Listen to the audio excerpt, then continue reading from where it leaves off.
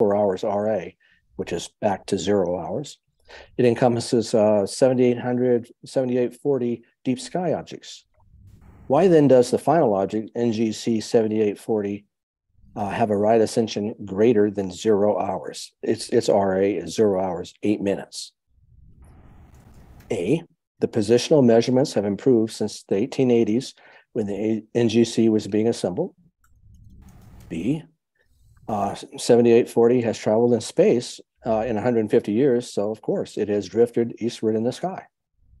C, precession since the 1880s has moved the RA coordinates westward. So we have those 3 questions. If you want to participate, send your answers to secretary@astroleague.org. One more slide here, and then I'll be out of your hair. Our Astronomical Live presentation will be on Friday, December 16th at 7 p.m. Eastern Time. We're going to be featuring the Astronomical League officers.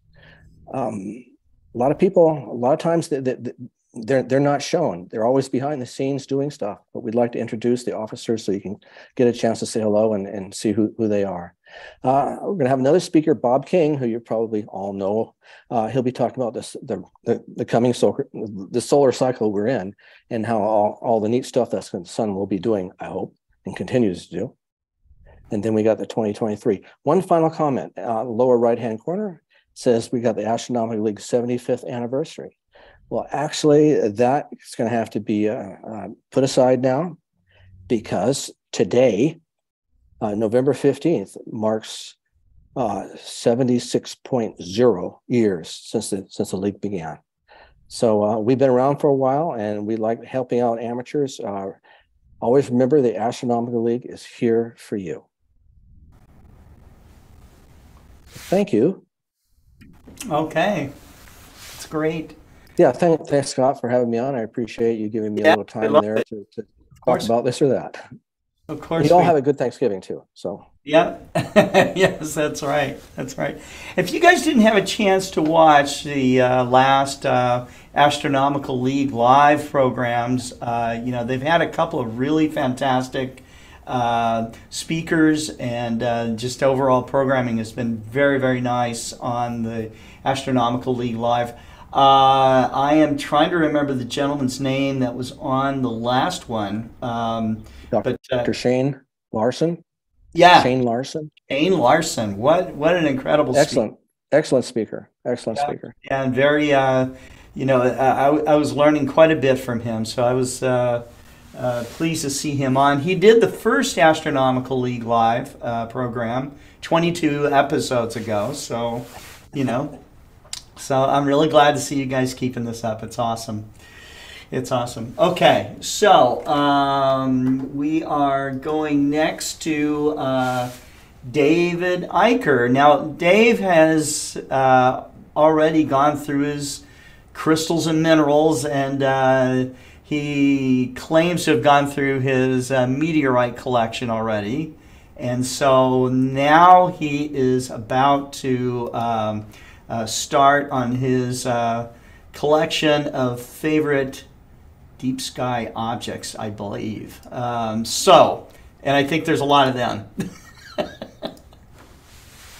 I think I've exhausted, Scott, the minerals and meteorites for the moment, for the time being. I think it was about a year and a half of talking about minerals there. We did. I mean, I did, so I think it's very cool. And it reminds you that the universe doesn't stop at just looking at the sky or thinking about what's up there or out there or whatever, so it's right before us. It's everywhere.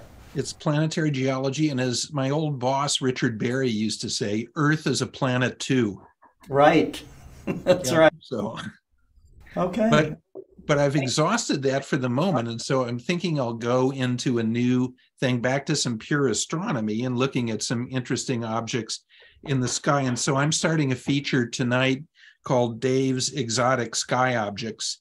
And I have a list here of going through some resources and have come up with a list of interesting objects to talk about. And I thought I would talk about an object each time. And there are, at the moment, the working list is 442 objects. So the bad news, Scott, is that, oh, Scott's on the phone. Well, the bad news is that I can only talk about these for about 8.5 years to come. So I will start to share my screen, and I will see if you can see what I am seeing here, and I will see if I can start a slideshow here.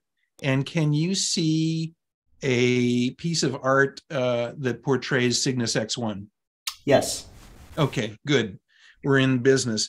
So what I thought I would do today, this is just kind of looking through a lot of resources and star atlases and things like that have some interesting things on them. And so I thought I would look at some interesting regions. And this is partly inspired by the fact that for many years, and not so much anymore, because astro imagers are more creative now, and there are a couple of them, like Adrian is online with us here, who's a very creative astro imager. But for many, many years, we got, you know, the 1,000th image of M42, you know, through the mail or email to us. And what there are so many interesting and unusual and exotic things out there that few people are taking images of many of these things. So I thought I would look at some interesting objects that are largely off the beaten path to some degree, or to greater or lesser degree.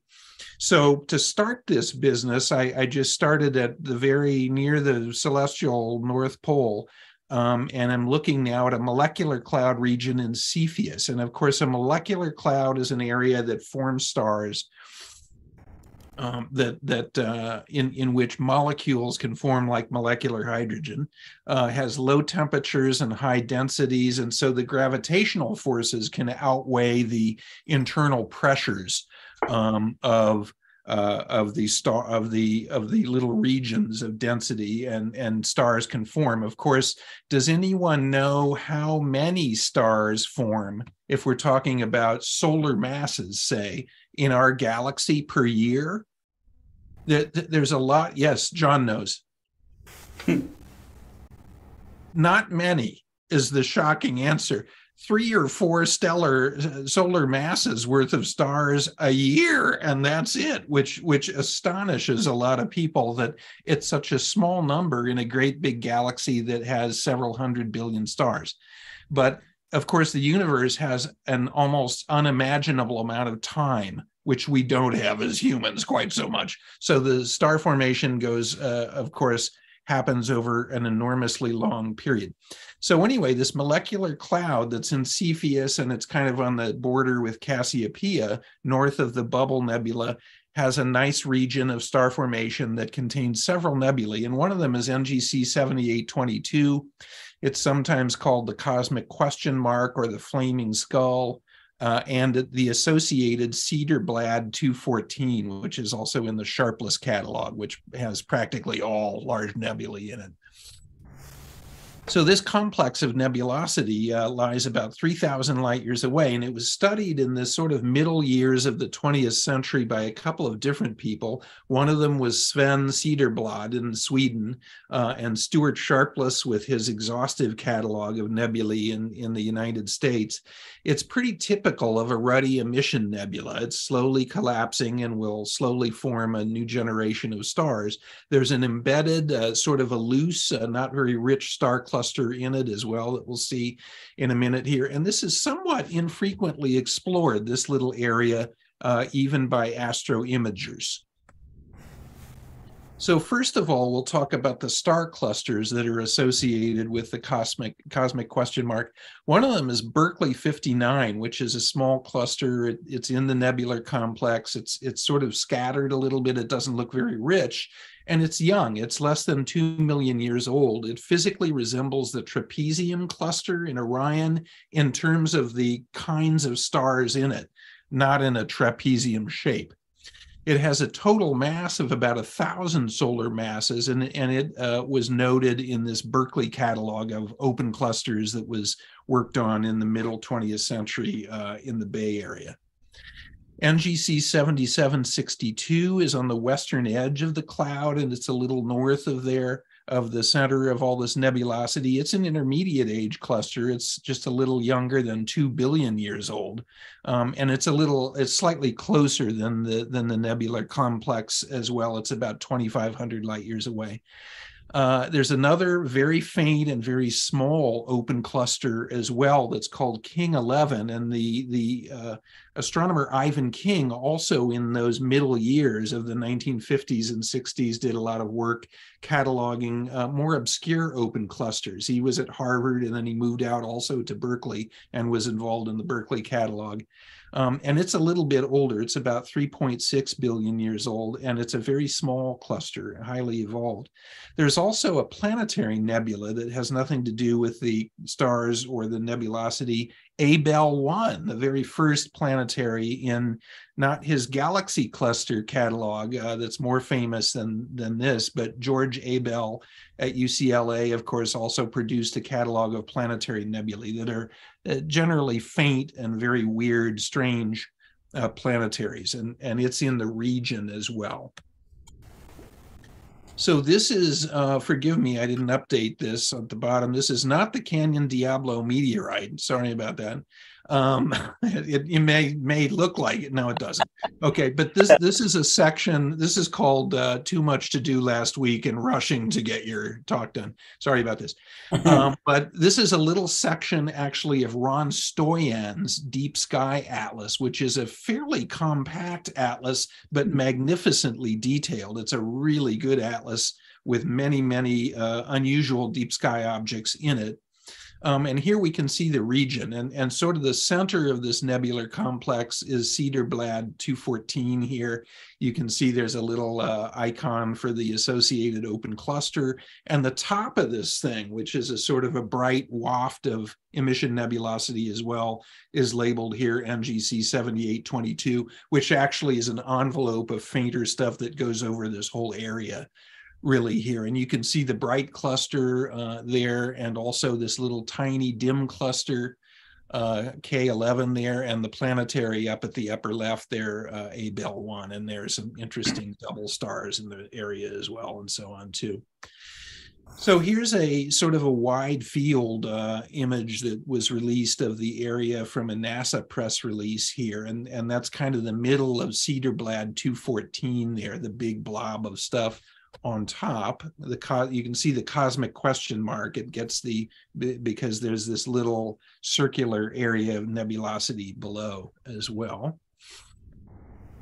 And here's a really nice atom block image of the central area, and this really shows it in fantastic detail.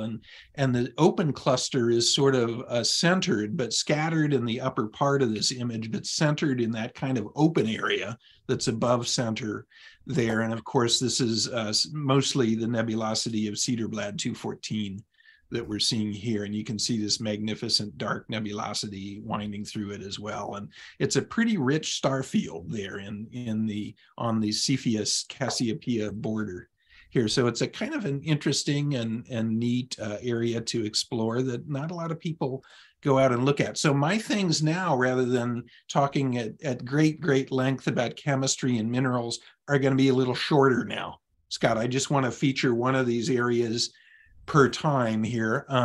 But I also wanted to share a couple of upcoming things here that are coming up. Next year is the 50th anniversary of Astronomy magazine. So we're excited about that, and we're going to do some special things for the anniversary year.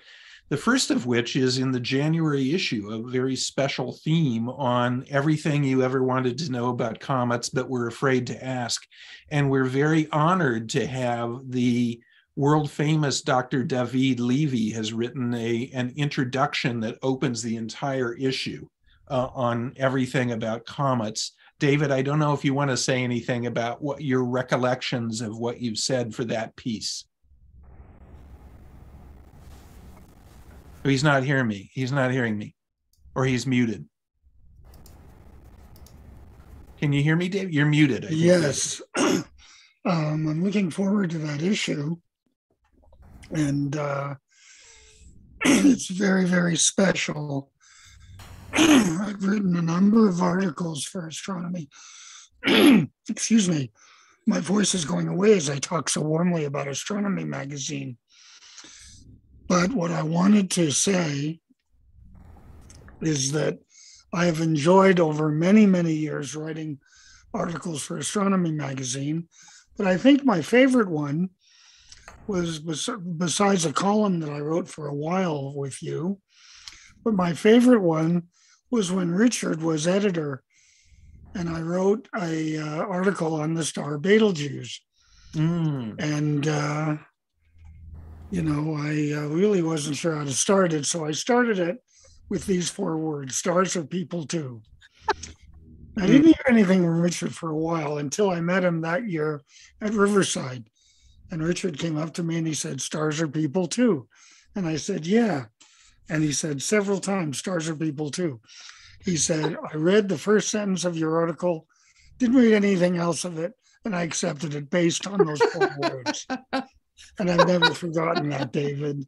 Stars are people too, and I still believe that. That's So back to you, fantastic. David. What a story, David. Yeah. That is great. So this won't have so many stars in this issue, but it will have a whole lot of comets, great comets, you know, since Kiyosaki, the history and lore, of course, of comets and supernatural beliefs and so on. The Science of Comets, written by Walt Harris there, one of your pals at the University of Arizona in Tucson there, David. And Observing Comets by Steve O'Meara and Imaging Them by Damian Peach, and a whole lot of other things too. So it's really a special issue that we're very happy with, we think. And then I just wanted to quickly remind you that my friend Michael Bakich and I have this book that is just out, A Child's Introduction to Space Exploration, published by Black Dog and Leventhal, and it is for relatively young kids, 8 to 12, to get them excited about the new generation of space exploration, which, if we're lucky, is just about to start down in Florida. So that is all I have. I will be a little less wordy, Scott, if you can believe that, with these with these deep sky object regions. But I do have 442 of them, though. Yeah, well, I think it's awesome, and you know, who better to go over all these deep sky objects than you? Now, something else I will call the audience's attention to, if you haven't paid attention, almost every day David posts an astrophoto on his stories panel on his Facebook page. So you're going to see some great astrophotography.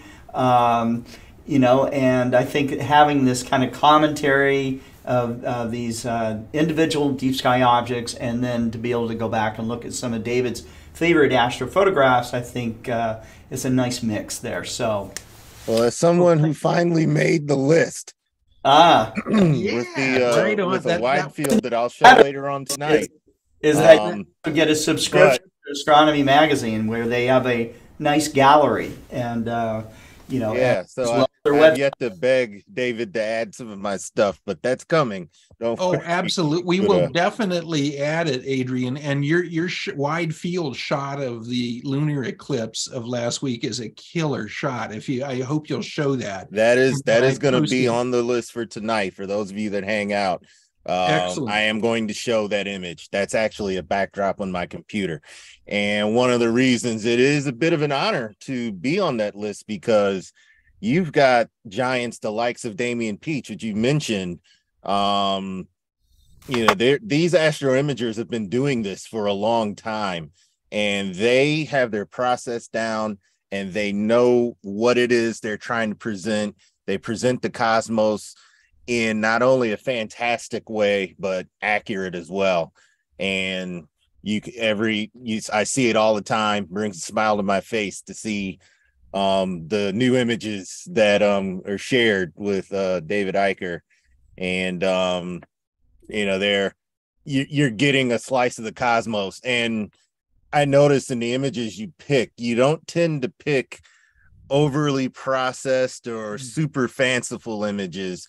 They get right to the point. The beauty is in the object itself. It's not in the processing, how they do it, or, you know, some of it takes these guys 40 some odd hours, a lot of data, a lot of integration in order to pull out some of the detail. So these are some fabulous images for a reason. And so that's, it's always nice to see those images as they come out. So yeah, I'll be sharing some of these images with you as my process improves.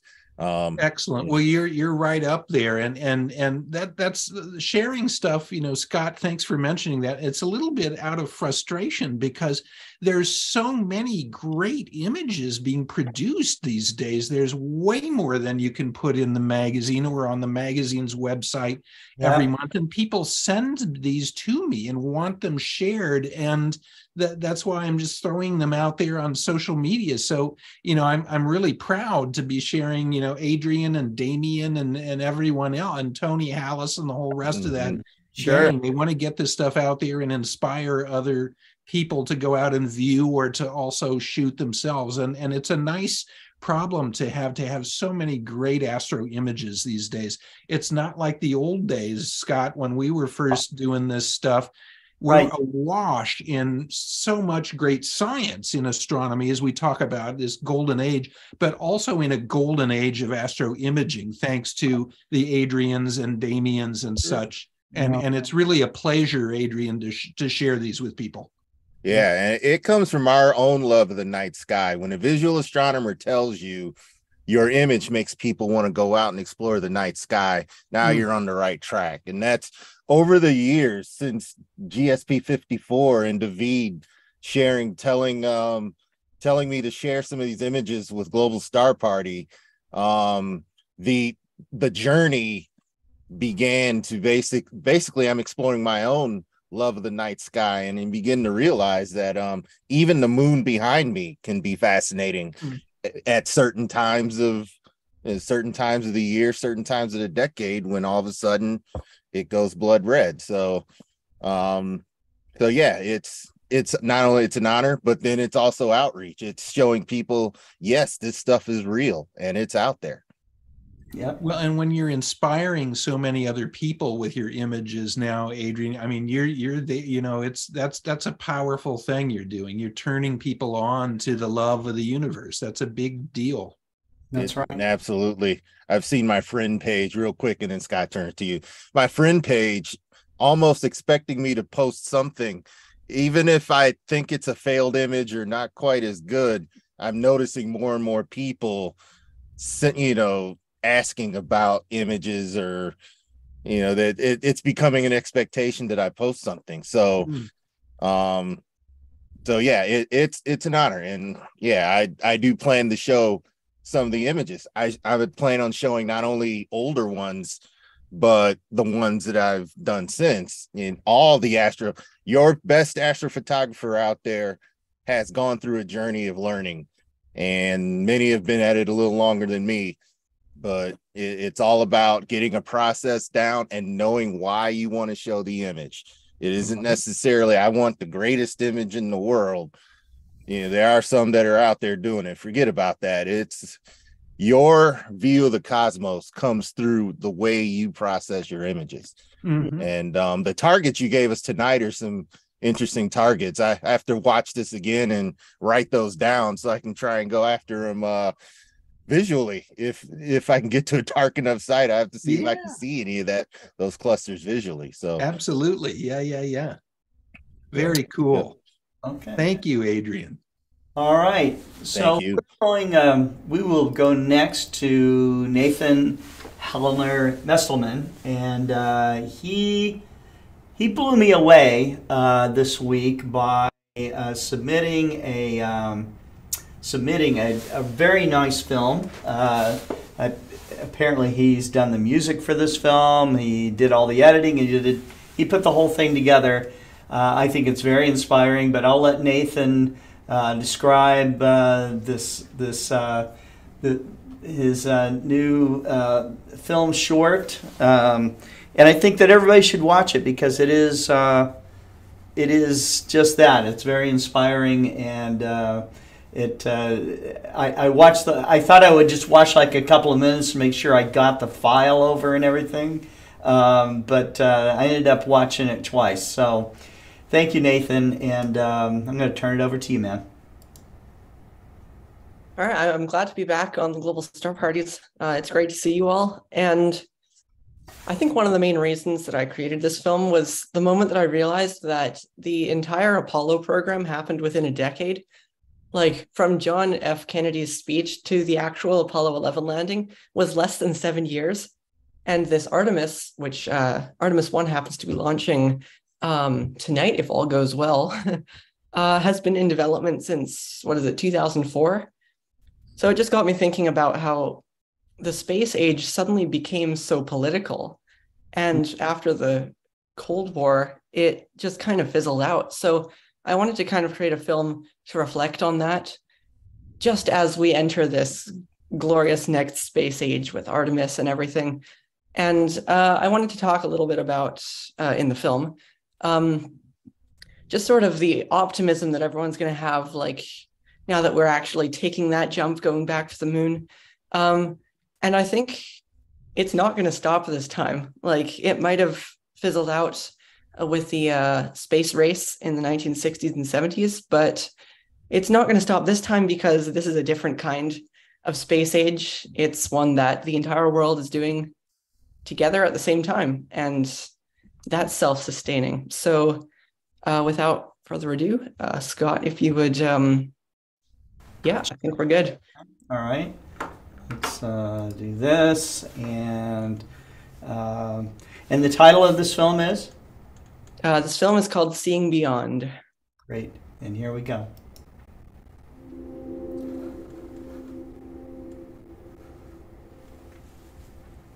(2022). Now, finally, we're ready to head back to the moon. Our ambitions are higher than ever, but we're still just drifting out there. Where are we going to end up? Are we going to roam the cosmos for billions of years? What is going to happen once we finally take that giant leap into the universe?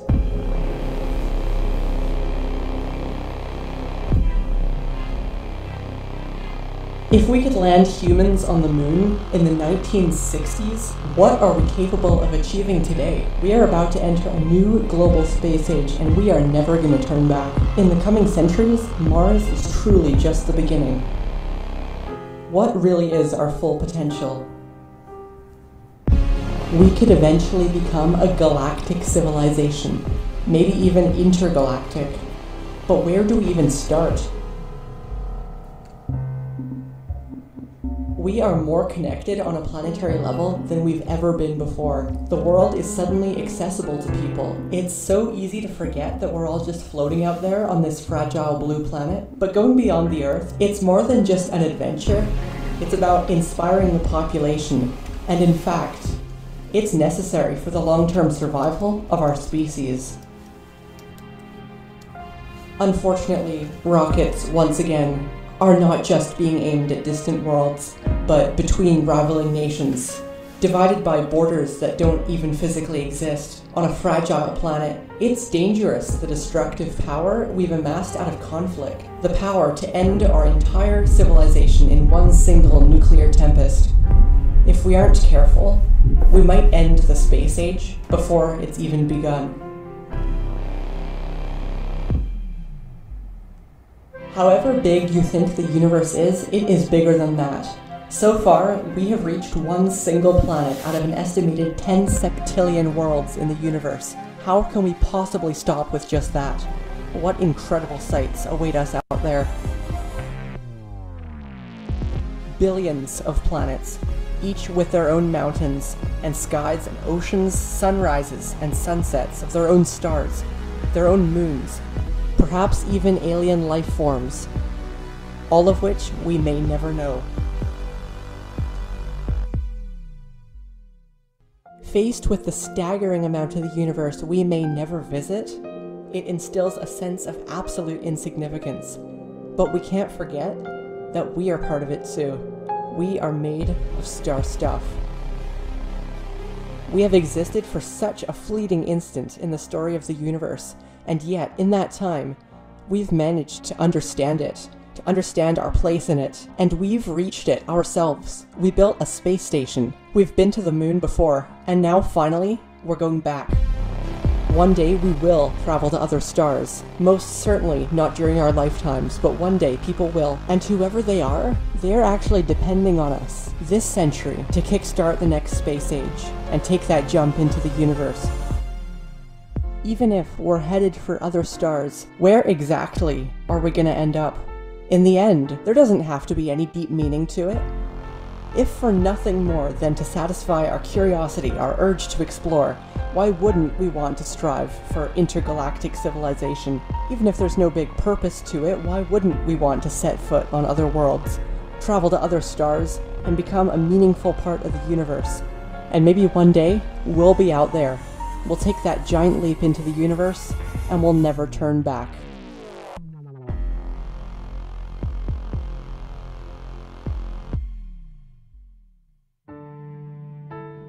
The fundamental rule in this universe is that everything ends. Stars burn out, planets disintegrate. Everything eventually dies. So let's hope that in the quadrillion or so years we have to prosper in this universe, we extend our reach as far as possible, traveling to other stars, other galaxies. Let's hope that by the time the last human is born, we have extended to the farthest corners of the cosmos. And let's hope that the end isn't here on Earth after some nuclear war, but out there, in the most spectacular universe imaginable. We have the privilege of being alive in the universe's golden age, and once we return to the moon, we will not stop there. If we work together as a species, build on each other's ideas, and never stop exploring, the gateway to the universe is open.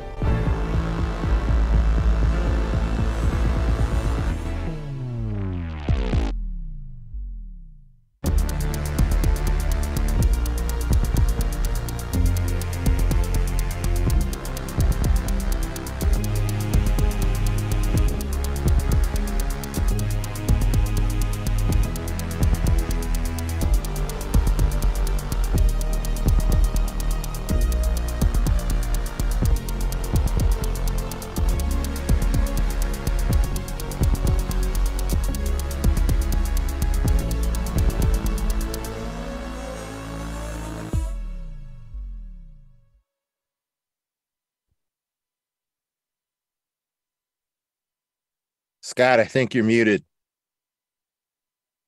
You're right. Okay, good.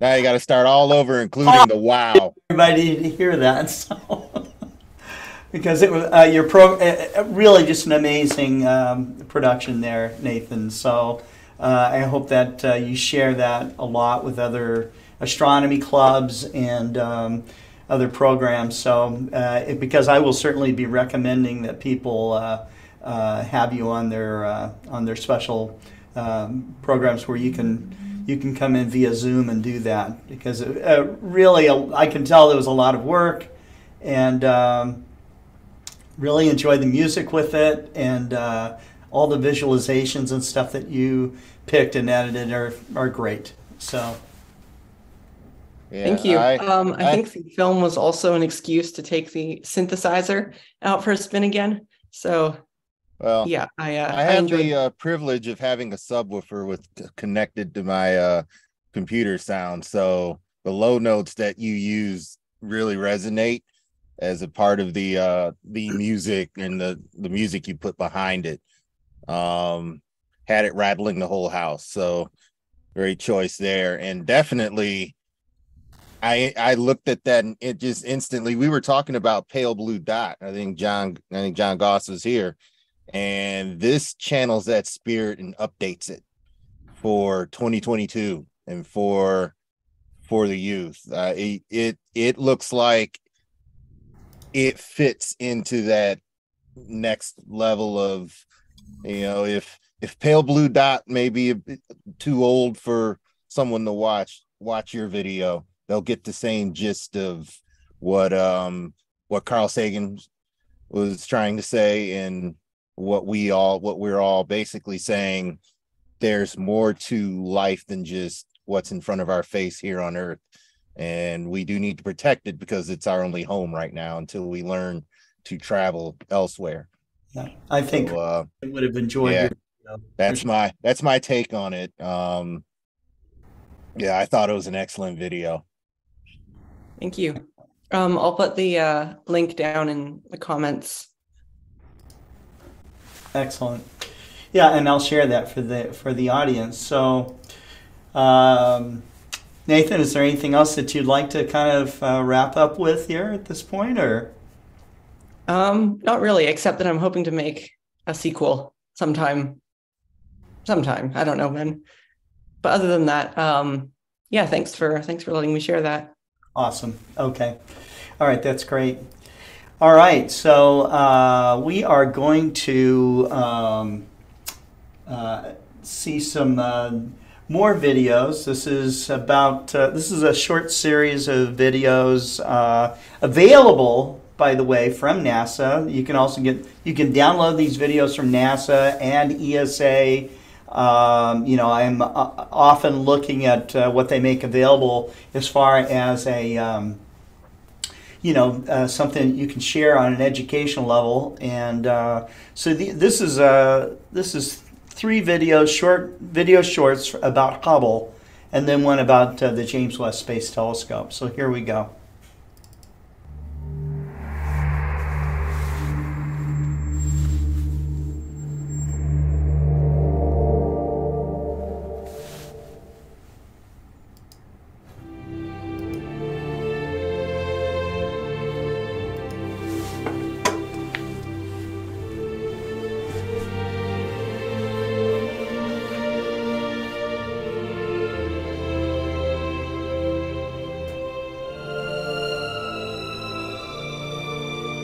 We, the people, own Hubble. It is a part of our culture and we treasure it. When there was a possibility that this servicing mission might not happen, there was a huge outcry, not just from the scientists, but from the members of the public themselves, people who are not scientists. They are the ones who wrote letters and made phone calls and sent faxes to try to get that changed. Hubble has revolutionized our understanding of the cosmos, and they've given our children a much clearer and newer view than we had when we were children. But with this servicing mission, we're going to be expanding our vision even further, giving all of our children a bigger and more fascinating universe to grow and learn and wonder about.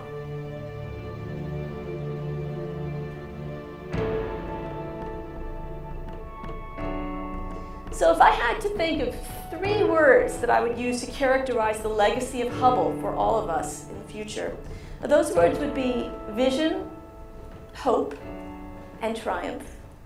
You know, Hubble's not just a machine. It's more than the telescope and more than the cameras and the equipment. It's a vast network of people who conceived and built and operate and appreciate this incredible tool. It's the spacecraft builders, not only the scientists, but the engineers, the technicians, bureaucrats, politicians, and everybody who worked together to make Hubble a reality and to keep it a reality. They had to have vision. They had to have hope. And then ultimately there was the triumph of seeing it come to fruition. Astronomers from all around this globe use the telescope. Scientists from everywhere have the hope of using this fabulous machine. It's a triumph of Hubble that it can probe all aspects of, from the planets to the cosmos to galaxies to everything in between. Star formation, galaxy formation.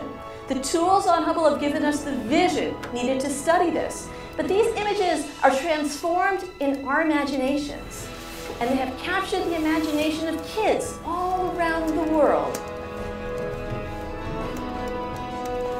Ordinary people love Hubble. The Hubble story resonates with people because it's the story of humanity. It's a story of hope. It's the story of darkness. Darkness in which we eventually triumph. And Of course, the astronaut corps, not just the astronauts, but the support staff, the shuttle engineers, thousands of individuals who contributed in myriad ways to making this program a success. Their vision of a successful mission, hope of complete accomplishment, have led to many triumphs in the past servicing missions. The efforts of all of these people culminate in the Atlantis mission. The Hubble Space Telescope has already earned its place in history as a triumph of science in our modern era. Yet there is more to see, more to learn, more to ponder, and more to wonder at. This mission will give Hubble the tools for a marvelous swan song. One more opportunity to probe this vast universe and all that lies within it. As a scientist, as a longtime user of Hubble, as a public citizen, and as a parent, I'm going to be watching this final mission with hope for the future. I'll be marveling at the vision and triumph that Hubble represents, and I wish the shuttle crew a safe flight and a bon voyage.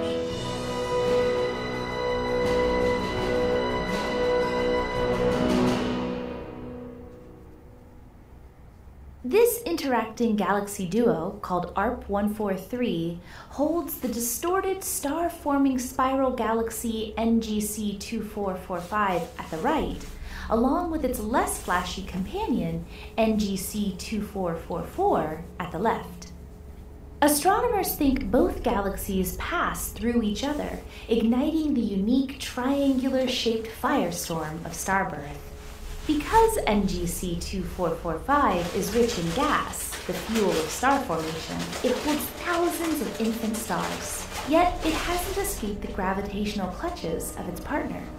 The pair is waging a cosmic tug-of-war, and NGC 2444 appears to be winning. The galaxy has pulled gas from its companion, forming the oddball triangle of newly minted stars.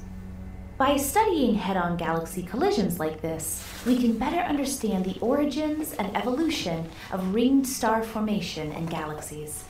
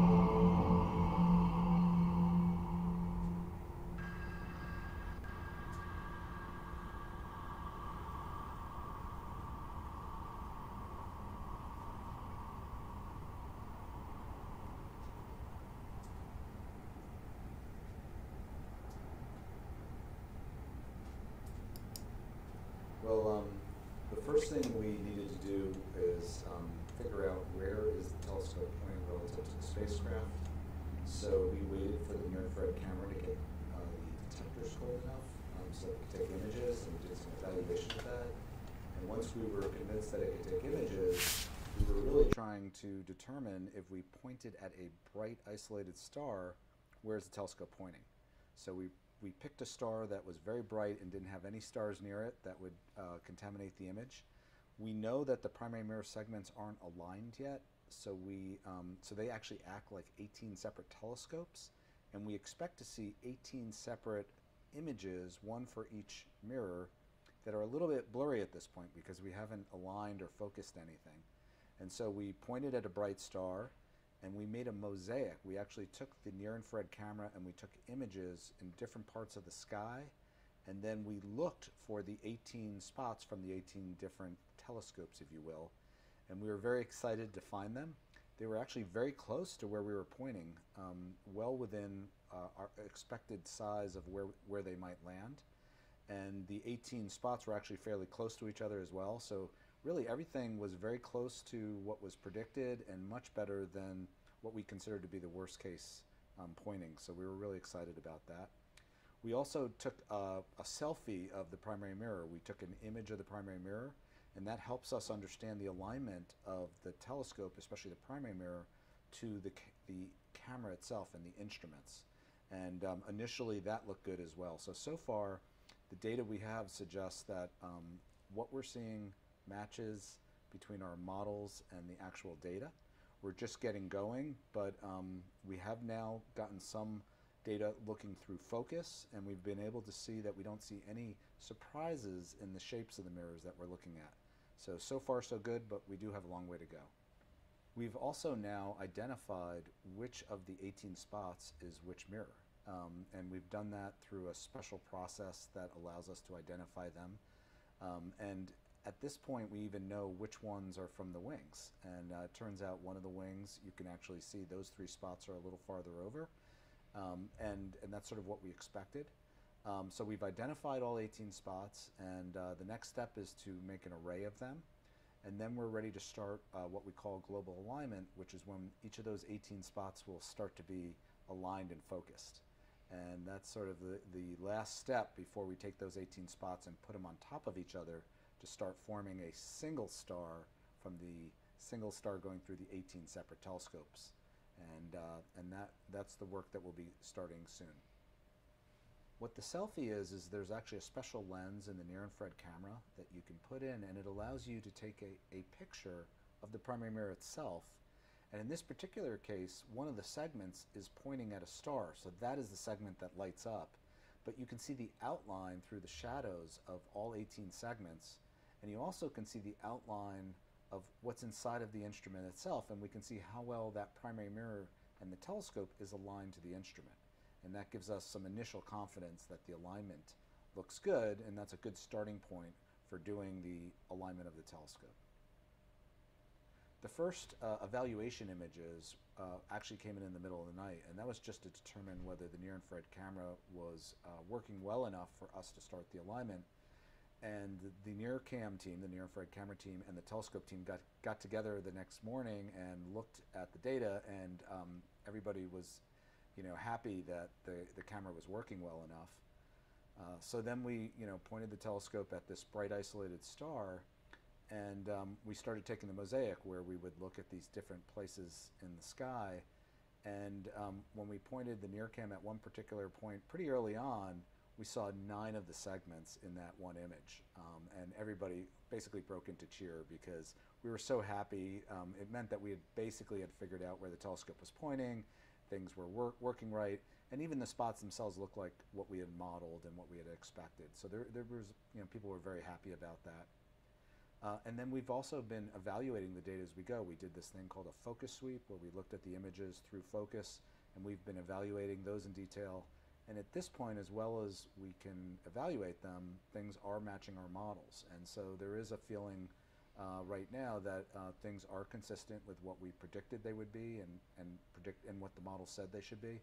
And that's all you can ask for as you start a process like this.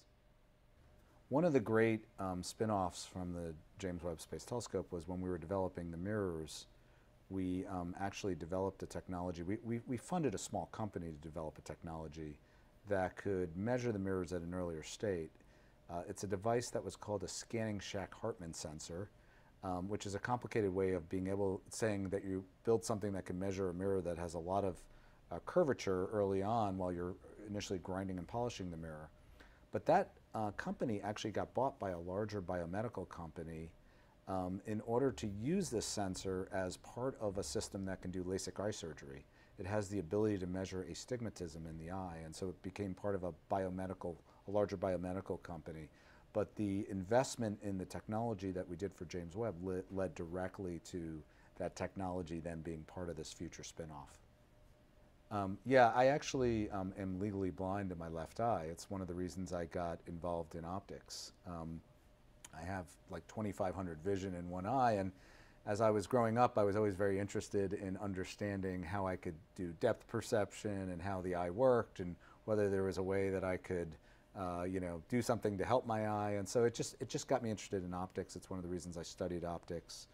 And there's definitely overlap between ophthalmology and how you deal with eyes and how you deal with telescopes. And one of the real interesting ones is you have a pupil in your eye. Well, in a telescope, the primary mirror is the pupil. That's the pupil of the system. They're related by optics. And so we use a lot of similar things. And I feel like I've kind of gone back to the original reason I got interested in optics and thinking about, you know, how it relates to the eye.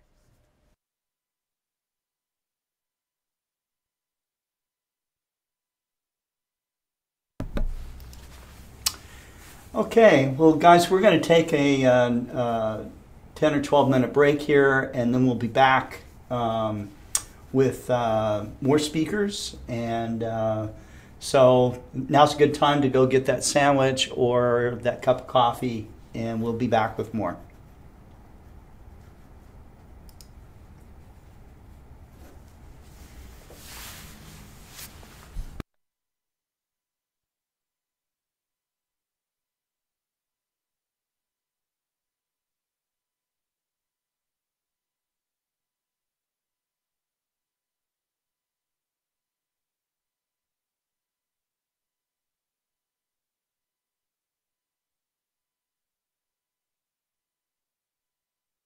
Well, I think I might head off now, but that backdrop, I really, really should, I could use that in my next film, actually. Very, very cosmic. Very cosmic, huh? Yep. I forget exactly where I got it from, but there are a number of these things that you can download from you know, video clip sites and stuff like that. So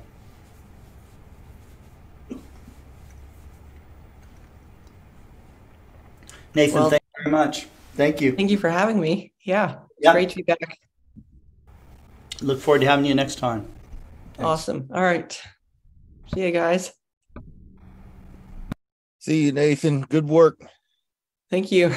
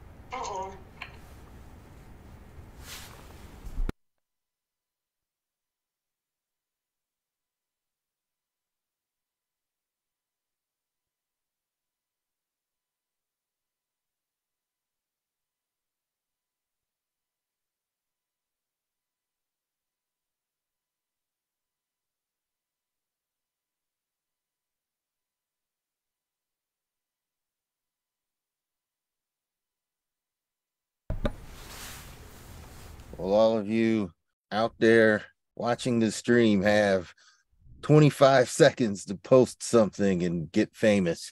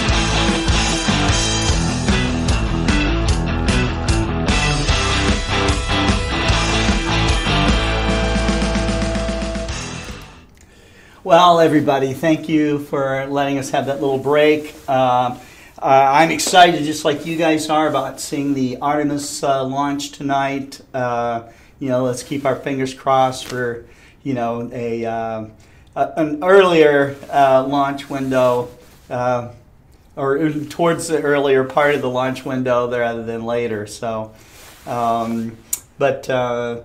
up next is Nicolas Arias. He is known as Nico the Hammer because he's a gifted drummer. One of these days I'm going to have you play some live drums, Nico. It'll be awesome. But Nico happens to be an incredibly gifted astrophotographer. And the thing I really admire about Nico is that he, like some of his friends, have been able to produce extremely fine images, even science images, with modest equipment. And, there are a lot of people who spend big bucks getting what these guys produce, and it really boils down to their own skills. So, Nico, thanks for coming on to Global Star Party with us. Thank you, Scott. How are you? How are you guys? Great. I'm really happy to be back in the CSP. Was a few weeks that I was complicated with Tuesdays, but I made the arrangements to be here tonight. So it's really nice to see you. And as you say, Scott, we hope that Artemis finally launch tonight. I can't promise to be awake because it's gonna be 3 a.m. here, but alarm is what I'm doing. So yeah, we'll try. We'd set an alarm and hope to wake up. Right. Okay. I hope you see it.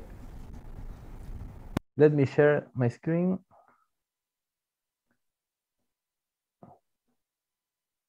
Okay. Can you see it? Okay. Yeah. Well, I will start with this. Finally, one day my Dobson started walking. I finally decided to make a go-to system for get tracking in my Dobson. I always made a planetary imaging or some astrometry and photometry with my making a hand tracking. But I finally found a system that is really simple, because I didn't want to modify the original mount more than a few screws. So I found this system all printed in in a 3D printer, and we make with a friend that knows a lot of electronics, make a pick-go-to system that can communicate with 2 motor drives and use these 3D printed parts, and it's working great. I need to fix some things, but it's working fine. The go-to system works fine, and the tracking for planetary imaging is amazing. I can now. I was throwing away a lot of dark frames or moving frames, and it was a really hard work to be 10 or 15 minutes moving the Dobsonian while recording, and this was a really nice solution. You can see the altitude drive here and the azimuth drive here. In the azimuth, I need to make a reduction to correct some backlash, but it's working great. Here is a screenshot of how I work with the Pico2 server and Cartes du Ciel to synchronize and track. And I have here a short video that I captured with my cell phone on the laptop screen, where you can see at 600 magnification that this is the backlash move I want to correct in the azimuth, but it's amazing to do planetary with the tracking system. I am so happy. I haven't night with good or really good seeing, but I was still practicing, and I get this image the last week of Jupiter with you can see here Ganymede shadow, and Europa, just a little dot there, and it was really a nice improvement.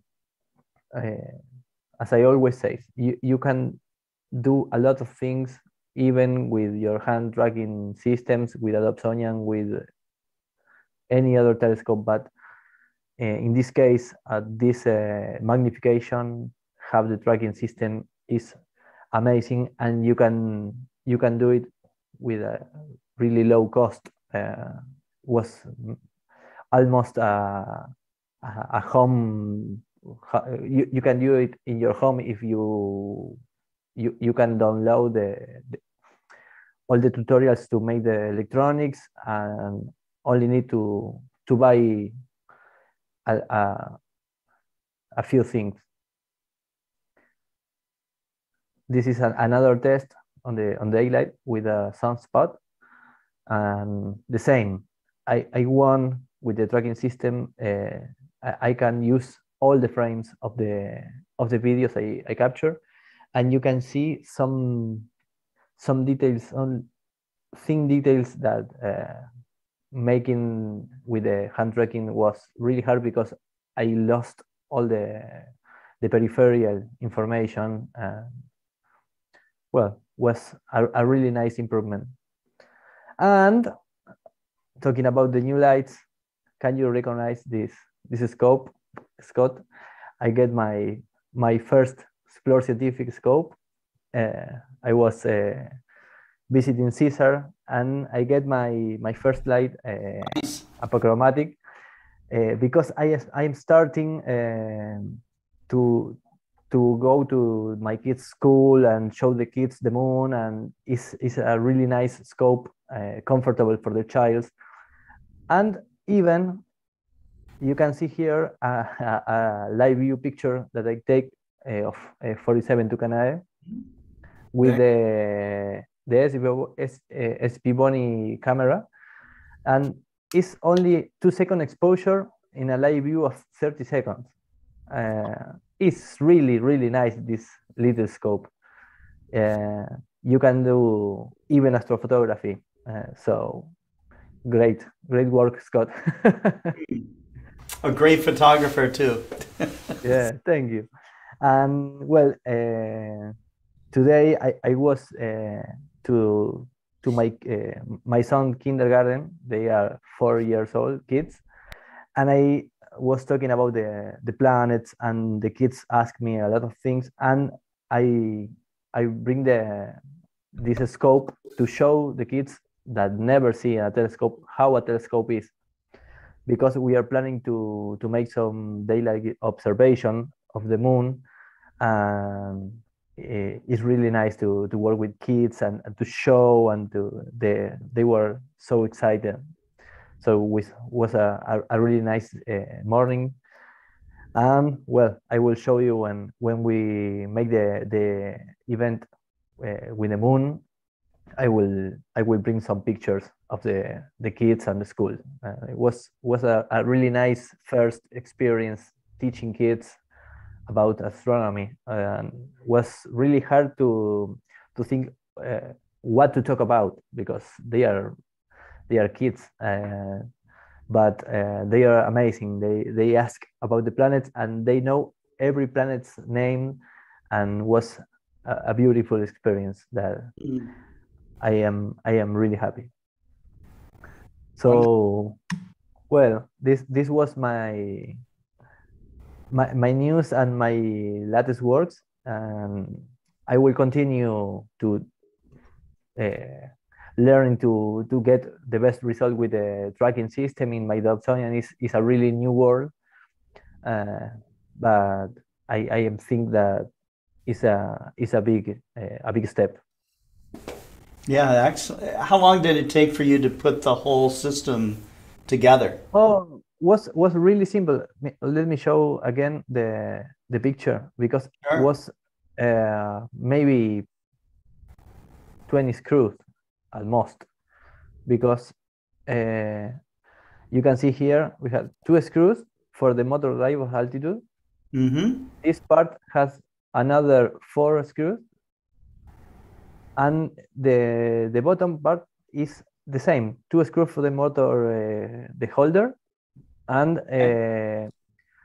here in the guides of all the circumference, yes, maybe 8 or 10 screw more, but was maybe 15 minutes ensembling. It's really simple. I take a long time to pick what kind of motorization I want to make, because I don't want to cut or modification or make a big modification in the mount.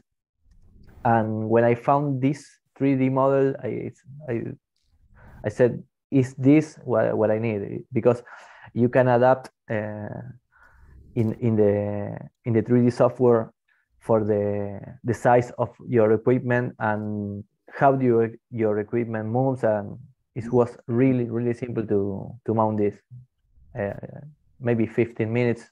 And now I need to continue to improving to get a really smooth tracking, but works really great. That's great.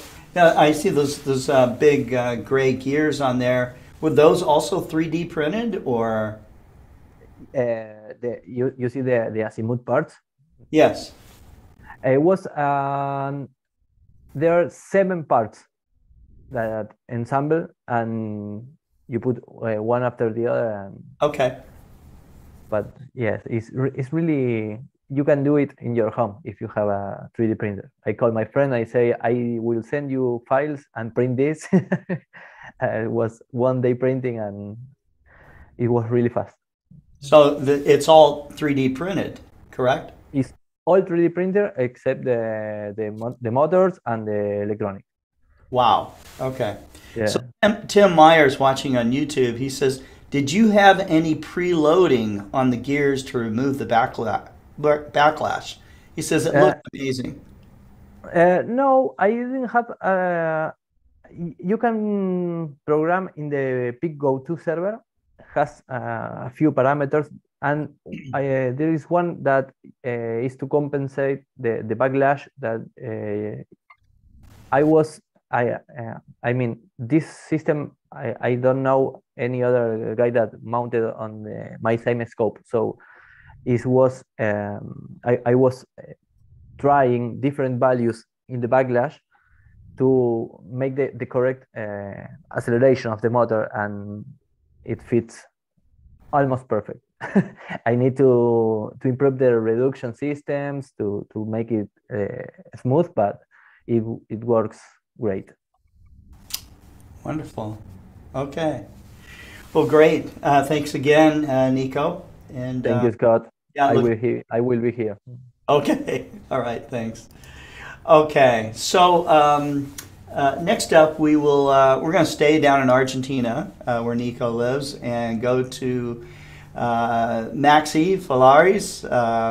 Maxi's been on our program several times, also an astrophotographer, and also someone who's done amazing work with very little, with modest equipment, and turned out some amazing stuff. So, Maxi, I'm going to turn it over to you. Thanks. Thank you, Scott. Good night, everyone. Well done, Nico, with that Dobsonian. So, I'm proud of you. Welcome to the motors. Well, thank you for inviting me again. And what I'm going to show you tonight is what I've been doing last week. Because if you remember, I was with my equipment outside. Well, me here in my home, but the equipment outside, and trying to do some mosaics to take in M42 and in galaxy places. And I was searching how to process that, because this was my first step in that kind of pictures. Let me share my screen. Okay.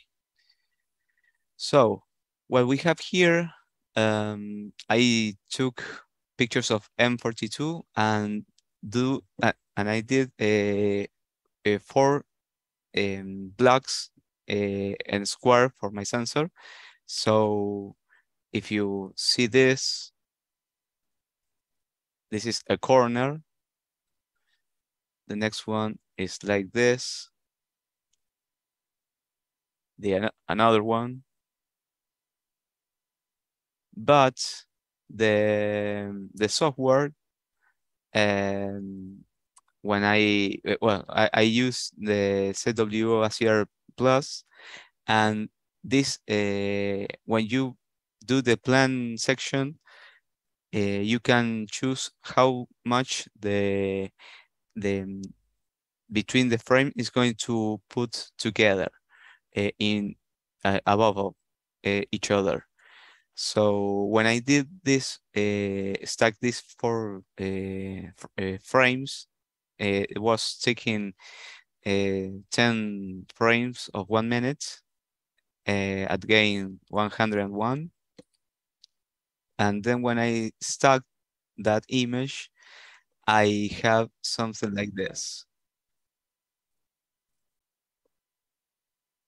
And you can see I use an f4, 8 inches f4, and remember that one frame was practically like that. The another one was this part. The another one was this part. And the another one was this part. And this took me over almost 40 minutes only. It was almost systematized, I think. And if you see this field of view, when you zoom it, you don't lose details with the nebulosity and the stars. And well, this only was a test. I was really happy doing this. You can see some halos here in the brightening stars. That's why I use IR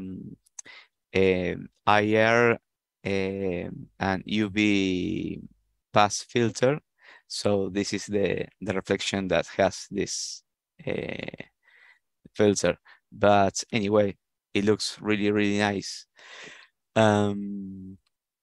So I have to get practicing, I think, in the edition. I had to see if I can do in the NGC 1399. You can see there's a lot of galaxies in this place.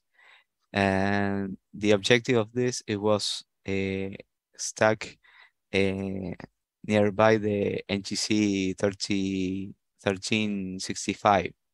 This is a really good galaxy, but this was also a 2 minutes picture, and in a light pollution area here in my town. But I had to see if I can do something, practicing and see what's happened. And the time to process this for in one image is really, really hard, because you have to give your time to wait how the program does the process. So prepare coffee, take a mate, something, and then if you don't like it, you have to go back and try again. So, but anyway, it worth it. It really, really worth it. It's amazing, Maxi, because if you didn't show us the 4 frames before, it's a really smooth image. It's amazing the how it merged in the borders. Yeah, that's something that that does PixInsight when you do the process. I think it was a mosaic merge or something like that. That you can do the when you stack between the frames, you will see the line of the limit of one frame and each other. But this process makes some kind of shape to put out that and leave the information. Anyway, this is only a practicing, and I was trying to do that. I think I don't know if I can see this one. No, this is going to be enormous. No, it doesn't open it. Well, so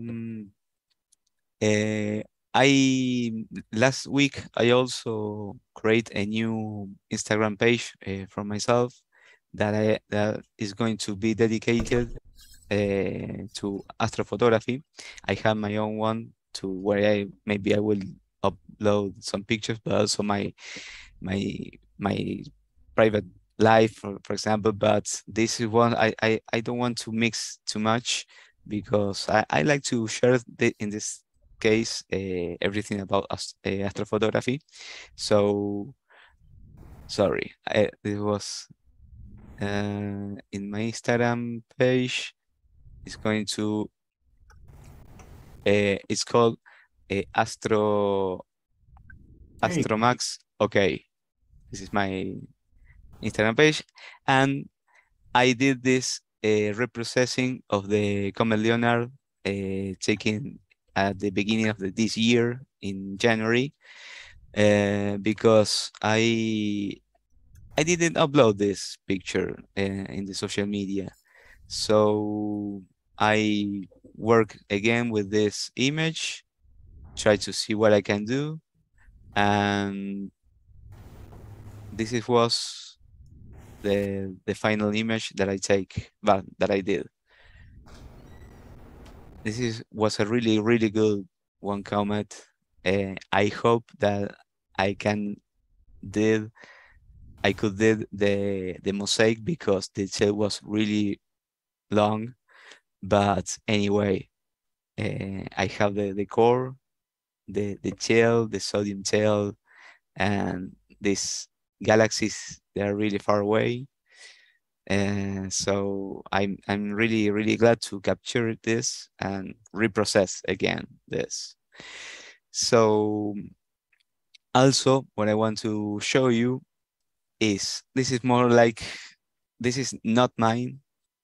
but this is, I think it was a wallpaper that I searched in 2005 because I was this afternoon searching some old pictures from school and everything, and I found this one. And this picture, I remember that I put it on my cell phone Motorola Beat 360. It was the model. It was really, really old with this clap or flip. And I remember that I put it on for a wallpaper. And, you know, at that time, I knew that I was wondering of this kind of pictures. And now I'm realizing that I'm doing this kind of pictures right now. So never is too late. If you wanted, sometimes the life and your the thing that you do is going to put you on the way to get to there. So if you getting started right now, don't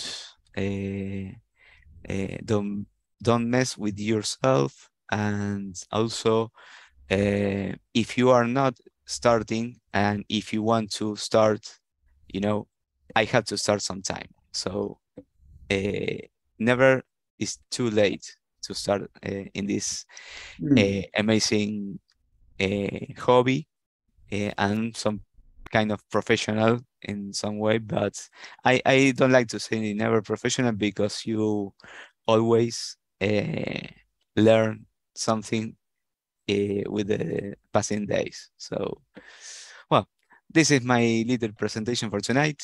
I hope that you like it, and well, I hope to see you next week if I could. Thank you very much, Maxi. Beautiful images and always interesting. Thanks for coming on. Thanks to you. Okay, so up next is Cesar Brollo. We head up to Brazil, and Cesar has recently been given a special award from the International Dark Sky Association, which is fantastic for all of his work that he's done to champion dark skies and be a defender of dark skies in Brazil.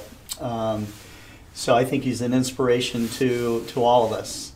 Cesar, I'm going to have you come on. Thanks you for being a part of Global Star Party again. Hi, Scott. Here is Marcelo. Oh, I'm sorry, it is. Marcelo. Did I say Cesar? Wrong. Yeah. I'm very Wrong sorry. part of South America. No problem. You know what that reminds me of? You missed When the for, universe 1,000 contest, kilometers. and It's not that long. they gave the award to the wrong person. I did mean Marcelo, and it is a fantastic job that he's doing to protect dark skies, and well deserved. So thank you. Thank you. Thank you very much for the invitation. Nice to be with all of you. Today, we are near tomorrow, man. This night, I think, here in Brazil, that will happen to launch of the Artemis 1. Then I remember when Apollo astronaut was visiting us here in Brazil. Let me share here my screen. Here our group. Yes. Let me see if it works. On a moment. Yes. Here is a beautiful picture of Artemis with the moon. And the launch. I don't know the time in the United States that will happen the launch, because we have different time zones. But here in Brazil, I think that they will begin to try 3 a.m. here in Brazil this night. 6 a.m. UTC, right? 6 for UT, yes, Universal Time. Yeah, Eastern Time is 1:04 a.m. I think that changes your time zone, no, Scott? because now it's 3 hours difference between us. You have a different time zone. Ah, yes. Here is picture of Artemis.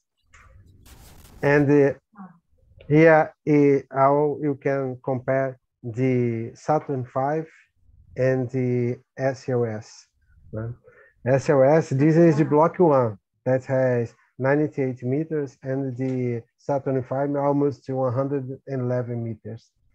But the SOS block 2 will have the same size of the Saturn V, almost 111 meters. That's a cargo rocket. And something that is fantastic is because the first launch of, the first launch of Saturn V was November 9, 1967. And the first launch, now you have delays, no? Then will happen November 16, 2022.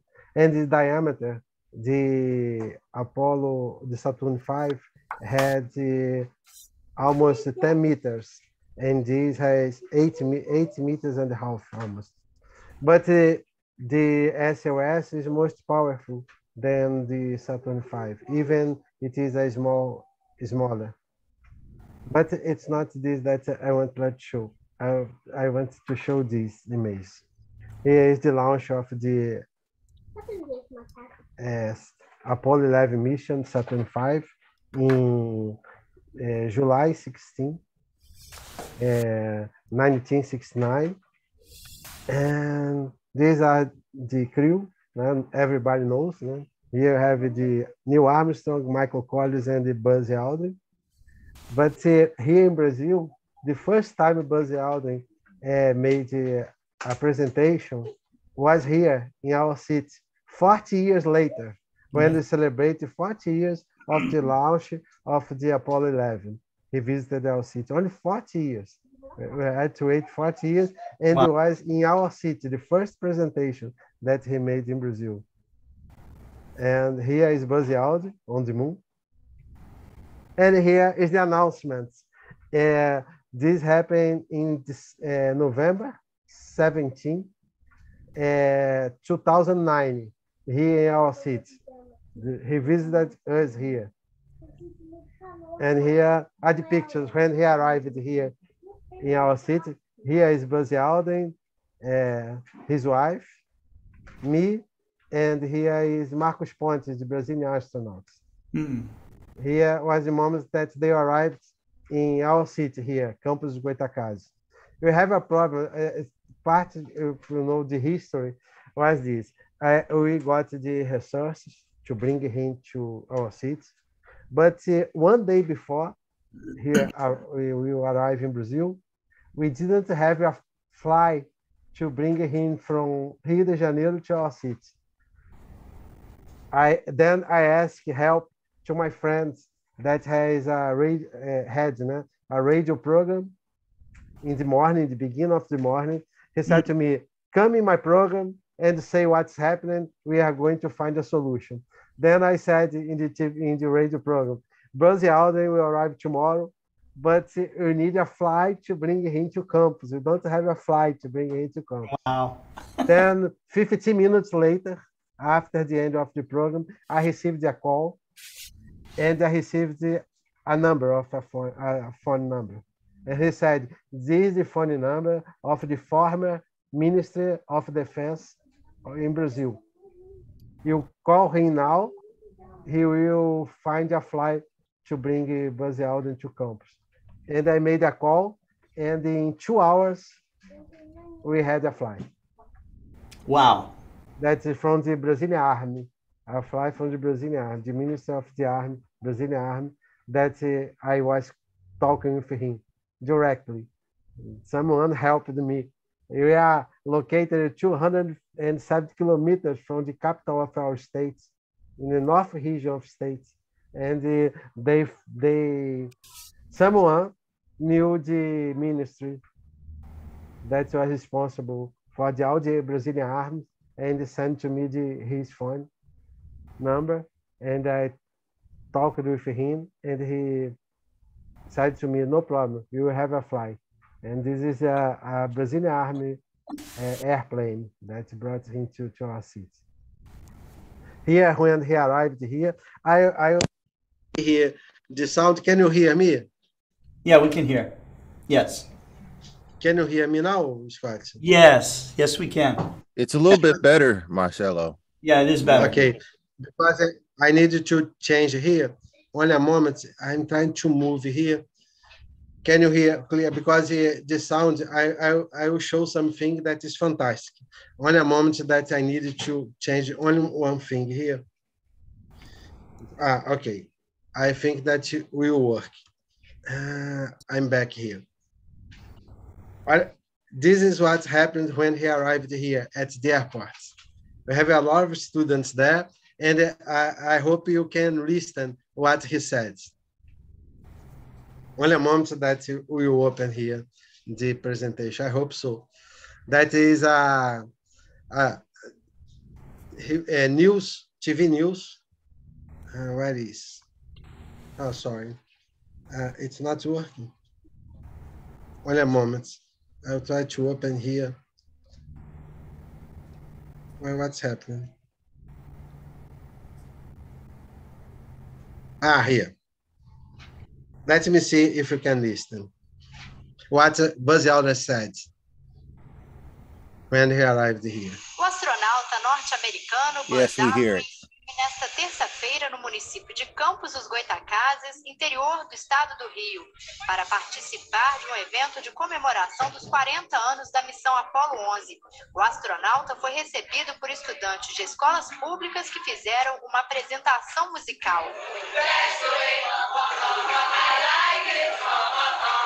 Perguntado sobre a visita ao Brasil, Aldrin disse que a recepção foi bem melhor do que pousar na Lua. Lá não tinha ninguém me esperando, brincou o astronauta. It's a better welcome than we had when we arrived on the moon. Nobody was there. O astronauta brasileiro Marcos Pontes, que também vai participar. This happened in 2009 in our city, in November. Disse que era uma Time for me to see this. This is great.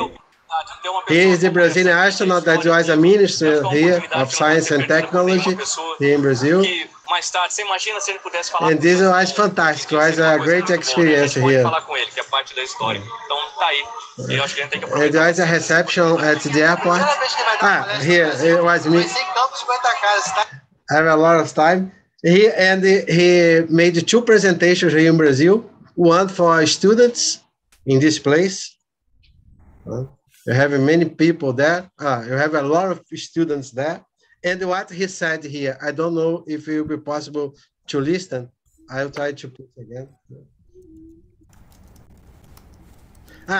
This was my TV program on the TV. I had a TV program during 9 years here in Brazil. A weekly TV program during 9 years. Here is Buzz Aldrin there, but I will show here a short video about what he said. On a moment, how I change it. Okay, it's a short video. Let me see if you can listen. As we in Apollo travel around the world, speaking to different countries after our flight. It's possible to listen? Yes. We can hear it. Yes, Marcelo. Kept saying, we did it, that we participated. And I think that is the spirit in which America strives to do things for all mankind. Personally, I was able to be available primarily because of the education system that I had growing up, and by taking good advantage of things that came along and volunteered and looked for new opportunities of learning new and different things. I chose early in life to serve my country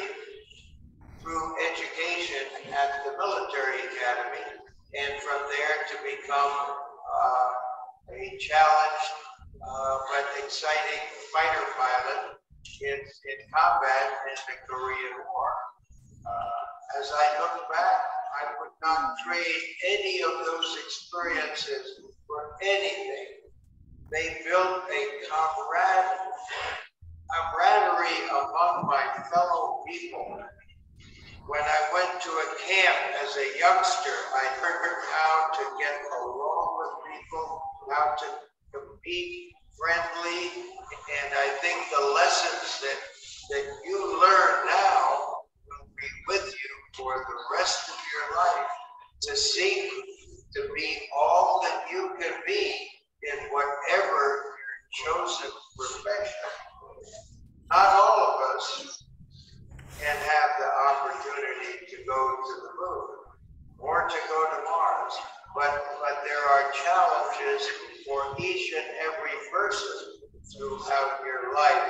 So meet those challenges with honesty, integrity, and respect for those around you, for your teachers, and for your parents. These are the guides to your life in the universe and will make your life successful and happy. And very good luck to all of you.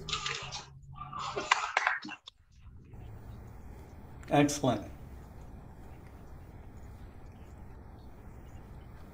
Excellent, Marcelo. Thank you for sharing that. This was fantastic for us. It was the first time he made a presentation. During the night, he made this presentation in the big theater of our city that you know here, no? The Trianon Theater here. He made the presentation here. It was the first time he made a presentation here in Brazil. Here's the opening ceremony of at night.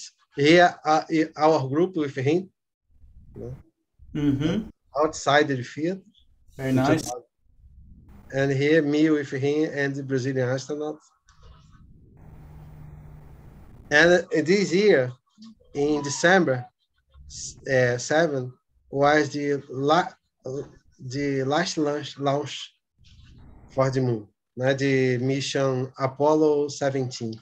Then in December 19, they arrived they returned to Earth, and now this launch that will happen this night is a return, the begin to return to the moon. I hope soon we will be there again. We have humans on the moon again. And this is what we expect. This is the last mission to the moon, Apollo 17. And they have fantastic images that I hope soon we can see these images again. And here's something that's happening here. That is we have the sundial here in our university. And unfortunately, this was when it was built 25 years ago.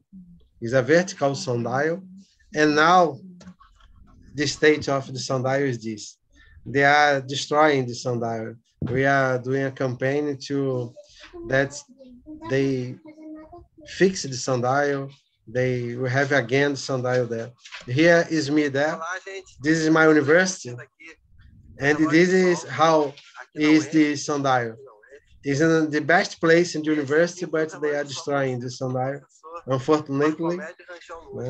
That was built 25 years ago. And it was the first sundial in our city here in Brazil. This is unfortunately what happens here. It's almost destroyed.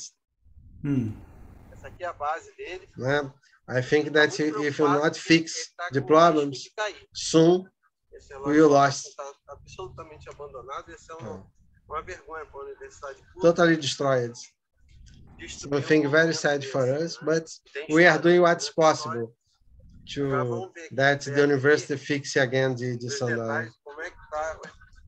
And now we are preparing our new events. Next year, it will happen, if everything works well, here. You don't have COVID and it's possible presential events. We are preparing our 50th international meeting here. That will happen in April 27, 29.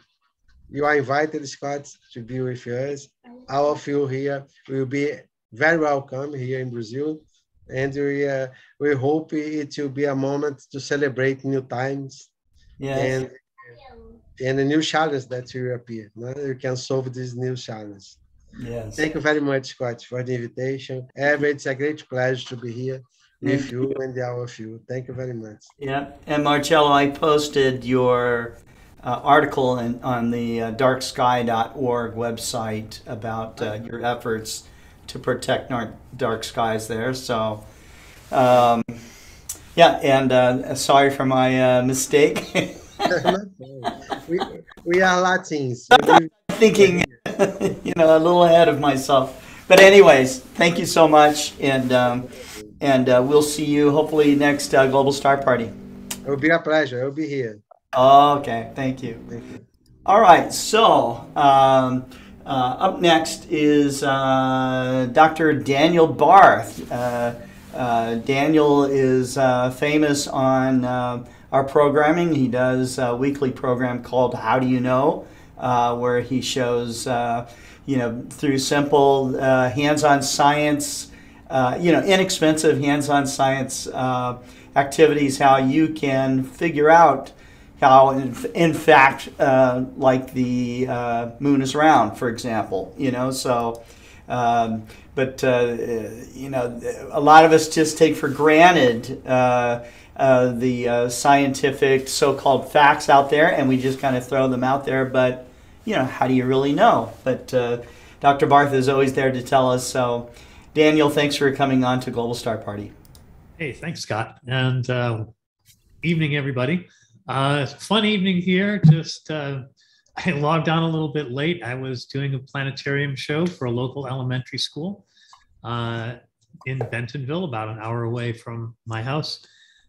And I do about 20 of these a year, and they're loads of fun. And it's really great to get children into an inflatable planetarium, and we're showing them the constellations and things, and we're like, hey, who had fun tonight? And lots of cheers. And I tell them, remember not to tell your teacher that I'm funnier than she is, and don't tell your teacher that you had more fun in my planetarium than you do in her class. And the kids all laugh, and they think that's great. But lots of fun, and hurried home so I could be here with you guys. And I love the topic. I don't always present on Global Star Party. Something of a challenge for me because it's an evening program, and my day starts at 5:30 a.m. and I get up for early morning classes and all that sort of stuff. But I saw the topic this week, looking at New Light, and I said, Scott, I got to join. I got to do this week because there's such exciting things.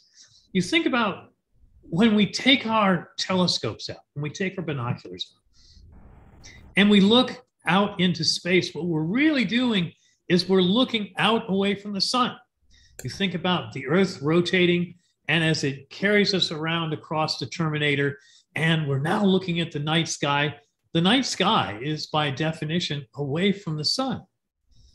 And I once had a university administrator ask me why I had to do all my labs at night. And I quipped that there was only one star during the day, and it got kind of boring after a while. We needed to see more stuff. But if you want to see more stuff, you look away from the sun. Interestingly, the folks at Cerro Tololo Observatory, they're using a dark energy camera. They're hunting for dark energy, and they're using this really highly sensitive wide field camera. And they're using this to look for dark energy, but they're also using it for other things. And what they're trying to do now is, instead of looking at the sky away from the sun, they're trying to look at the sky toward the sun. Not during the daytime. What they're doing is they're hunting asteroids that orbit and cross the Earth's orbit or orbit inside the Earth's orbit. We know about inferior planets, Mercury and Venus, and superior planets, Mars, Jupiter, Saturn, and the rest of the boys in the band. Well, let me submit that an inferior asteroid would be something that orbited closer to the sun than we are. How do you find these things? And how many big ones are out there? Because we often hear people say, oh, no, we know all the dangerous ones, and we know 95% of what's out there. We're just tucking in the corners and nailing down the edges. Well, the Cerro Chololo folks with the dark sky cam, it's particularly suited for asteroid hunting because not only is it highly sensitive, but it's very wide field. If you're going to hunt for an asteroid, you need something wide field, because if you're trying to look high magnification, narrow field of view, you're going to have a lot of searching to do. So they turned the dark energy camera and they said, ooh, we have about a 10-minute window. Imagine, friends, if your window for observing is 10 minutes a day. Once at dawn, once at dusk.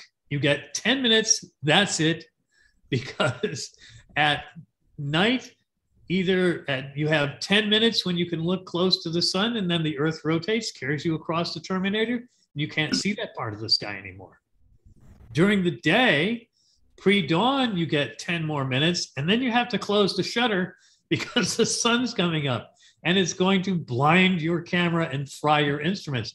So they've got just 10 minutes a day, morning, and 10 minutes a day, evening, and that's the whole thing. And they've been looking, and yes, lo and behold, they found asteroids.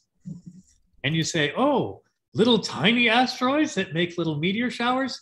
No, they found 1.5 kilometer killers. Now, we all know about the famous Chicxulub impact, and I hope I'm saying that correctly, friends. The Chicxulub impact, 65 or 6 million years ago, that wiped out the dinosaurs. I was pointing out to my students today, I was saying we have to teach the controversy, but it's good to teach old controversy. We have to teach science as a process that's not perfect. And we have to remind our students, the way Galileo reminded the Pope, don't link your beliefs with your science, because beliefs should be forever and science is always changing. But we don't teach science that way. We say, oh, we have these great discoveries from these great people, Newton, Galileo, Copernicus, and we teach them as if they're carved on stone tablets and they came down the mountain, and that's not the way science works. I was reminding my students, I said, if you get to be old enough and you pay enough attention, you'll find that there's a whole lot of stuff you used to know which isn't true anymore. The title of my lecture was, This Used to Be True. And the idea was, oh, we know where all the really big asteroids are. No, we just spotted a 1.5 kilometer killer. Now, the dinosaur killer was about 7 to 10 kilometers. This thing, this new 1.5 kilometer asteroid, it crosses the Earth's orbit regularly. You think about that. A 1.5 kilometer monster that crosses the Earth's orbit regularly. What would the impact be like? 1.5 million megatons. Ugh. Yeah, you think about this and you're like, oh, well, that will scotch the weather depending on where it lands. That will scotch the weather in an entire hemisphere. You're talking extinction level event for lots and lots of species. You're talking about, oh, if you bullseyed, and we did this on my program, and we got the Purdue Impact Simulator, and we said, okay, 1.5 kilometer wide asteroid, and let's have it land in Arkansas. And it was about 50 miles away from my home, but I was inside the outer crater, and we realized the blast effects and the ejecta pattern covers North America. We're like, wow, this is really horrible. And every time somebody says, oh, we know them all, I'm like, you know, you need to be prepared to look with new eyes in new places with new light in order to see these new things. We make assumptions, and we as teachers are guilty of this. We make assumptions and we teach science as if it's settled.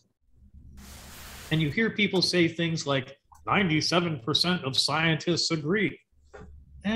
Science isn't about polls, friends. All right. In the lifetime of Galileo, if you asked who believes in the sun-centered solar system, it would have been what, a couple of dozen very reluctant hands raised. The rest of the world said, no, no, no, the Earth is the center. When we look with new eyes in new places with new light, we find new things. And anybody who says, and there have been a number of times when scientists, famous scientists have said, oh, well, physics is done now. All future students and physicists are going to do is fiddle with the last couple of decimal places. And they have been notoriously wrong. Notoriously wrong. And when we look at something like this and we go, oh, gee, we're looking in a new place where we don't usually look, in toward the sun. And we find out, oh, gosh, there's a 1.5 kilometer wide asteroid. And there were other very large asteroids out there. How long did it take them to find this? Oh, a few months. They released this particular finding, I think it was the 31st of October this year. And they said, oh, by the way, we found several new asteroids. And this one is 2022 AP7, is the great big monster. And then they found a 2021 LJ4 and 2021 PH27. Those are supposedly safe because they're orbiting completely inside the Earth's orbit, unless they get a gravitational kick from Venus or Mercury and get accelerated out and a little more elliptical orbit that maybe crosses the Earth's orbit. We need to think and teach those who come to us that science is always changing, that it's never settled, and it's where we see these little discrepancies. Oh, wait, our theory agrees with everything. Yeah, but there's these couple little nagging details here, but we can just tweak the theory. Science, astronomy is a multi-millennia adventure where the little niggling details, the little tiny discrepancies were cracks through which, we peered and we found out, oh, we don't need to tweak our theory. We need a new theory. Because it was the retrograde motion that puzzled Aristotle. And then Ptolemy came and said, I can save this theory. Look, we'll just add circles. He added 5. And in a couple hundred years, we had 90 circles. And Copernicus said, oh, no, no, scrap all those darn circles. What we need is a new theory. Let's put the sun in the center. Einstein is famous because he was the first man, the only man in 350 years to make any correction whatsoever to Newton. And now we have scientists who are looking at Newtonian gravitation, and they're looking at the way, oh, galaxies don't rotate the way planetary systems do. These little discrepancies, these little cracks through which emerge new visions of science when we see with new eyes and new light because we look in new places. We need to teach science as something that continues to change. And this program is so important, and Scott, gotta really give a hand to you because this program is so important. My hand to everybody else out there, because it is this group of speakers that makes, and the audience that makes Global Star Party. It's awesome. So it is indeed. It has life of its own. Very pleased to be a part of it. Keep looking up. Don't always look in the same old places. You may just find something new, something amazing. And hopefully we get to name it after you. And it's not something that's going to wipe us all off the map. That's right. Like a 1.5 kilometer asteroid, which would be like... that would be... yeah. You go from being famous to infamous. Yeah, infamous, right? Yeah, so, let's hope it's not a tuck your knees, head between your knees and kiss your bottom goodbye. Yeah, right. Event. But I just have to applaud the Cerro Chololo people for, we have this teeny tiny window. Let's look for things closer to the sun than us. And it's something that as astronomers, we never think of. We like, oh no, we need to wait till astronomical twilight when the sky is good and dark, when we can see fun things. Yeah. But really is, it's amazing. Out there in the glare. That's right. It's there in the glare, exactly. Yeah. Anyway, I'm off for the evening, friends, because my morning starts very early tomorrow. Yeah. But it's been a joy to be here, and Scott and everybody else, thank you very much. Thanks, Daniel. Thank you. Okay, so we are running schedule, and I've asked Gary Palmer if he could step in for a few minutes. We haven't seen Gary in quite a while, and so it's good to have him tune in and to get reacquainted with this amazing astrophotographer. Gary, it's all yours, man. Thanks, Scott. Hi to everybody. Thanks for asking me to come on. Has been a while. Been busy. That's all I can say. Really, really busy at the moment. All sorts of things going on. So it was a little bit short notice to come on tonight. So I thought, well, what should we look at? Sun's getting quite busy at the moment. We've seen lots of different activity on that. So I thought we'd have a delve into that area for the moment. So I'm just going to move some screens around so I can start sharing mine. I'm going to bring up some stuff here. Give me 2 seconds. Just get it prepped. And there we go. Hopefully you can see that. Okay.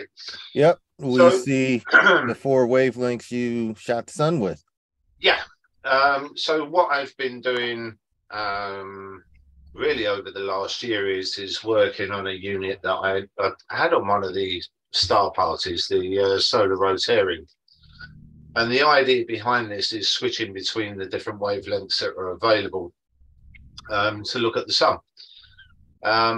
What we're doing with this unit now, we've got one in Spain and there's one here. They are actually going to start being retailed soon, really over the next month. All of the testing work's been done. Everything seems to work well. But the idea behind this is if you have separate telescopes, separate filters, and you're changing these around, you're switching around, it's really, really hard to get the different wavelengths aligned. And this was the idea behind the unit, was to keep all of the wavelengths aligned perfectly. We can go back to them time and time again. And the difference is now is really with cameras, just changing the camera now. Now, these are all mosaics. So that's what makes this a little bit different. And I thought we'd have a look at how we're doing those now, because we've automated some of this. Not all of it. Some of that we're still working on, and the system we've got running in Spain, that's really the thing we're playing around with to try and get this all up and running together. So first off is really how we are getting these together. So there's a piece of software, free piece of software called Planetary System Stacker. If you've got lots of images, excuse me a second, if you've got lots of images, it's a really, really easy way of automating part of the process. And that's the stacking of the SER files. All you need to do is open this up. So we just go up to the file. Hopefully it'll work in a second. Right. Let me just go there, because I've probably already done this. Right, try again. Open up where you've got the images. So these are from today, just for example. So we would select some of these, however many you want. Open them up.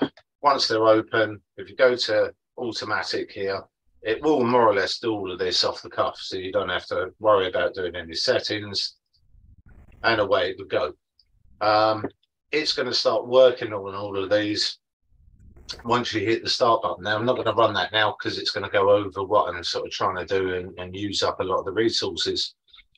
But one of the biggest problems with a lot of the systems is you've actually got to sit there and manually do this.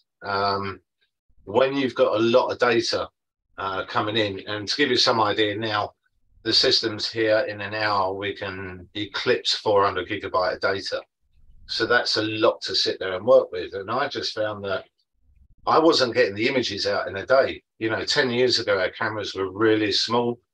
You used to take a bunch of images and I'd have them out by lunchtime. Now they're taking forever to process just because of the size of the files. Mm.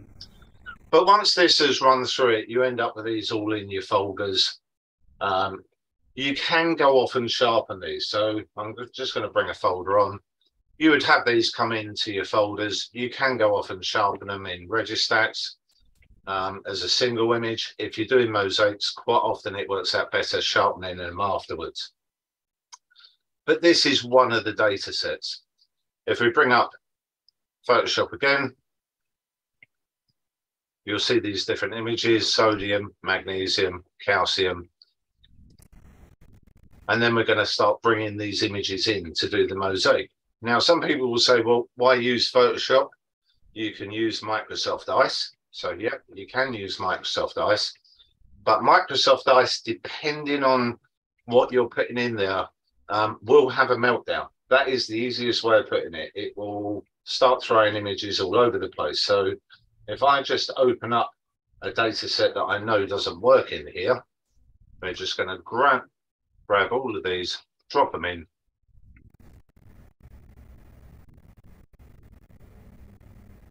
Give it a couple of seconds to work it out, and there you'll see it had a meltdown. It's missing half the mosaic. So now these are all symmetrical. They're all dead flat in the way that they're captured, running across the sun. So when I generally capture, I would always go from left side to right side and work across and then come back. I do this manually. There are some basic automated systems to do this, but I never trust them. That's the long and the short of it. Mosaics are a lot of work. In general, on any large mosaic, you would have to capture all of this data for the whole disk image in an hour. Anything over an hour, and you're going to get rotation between the top of the image and the bottom of the image. So this is one of the reasons why we don't use Microsoft Ice for this process. Back to Photoshop. If we go to Photoshop and you go to File, come down to Scripts and load files into Stack. Go to the folder. I'm just going to select all of these and go OK. And then we're going to attempt to automatically align the source images. If it does it, it's all good. If not, you're going to sit there manually putting these together. Some of the big mosaics, they can take 50, 60 hours once you start moving over 100, 120 panels on the sun. Wow. So we click OK, let it run away. Now, one thing that you do have to do before you put these images in here is crop any stack lines off. If you don't crop the stack lines off of the single frames, you're going to end up with lines all over the images. And when we go to blend it, Photoshop doesn't like that. Microsoft Ice, you can get away with that. You don't need to crop the images, but as I say, it can't always align them. So it's catch-22 on that, really. So just give this a couple of seconds and it will run through what it's doing.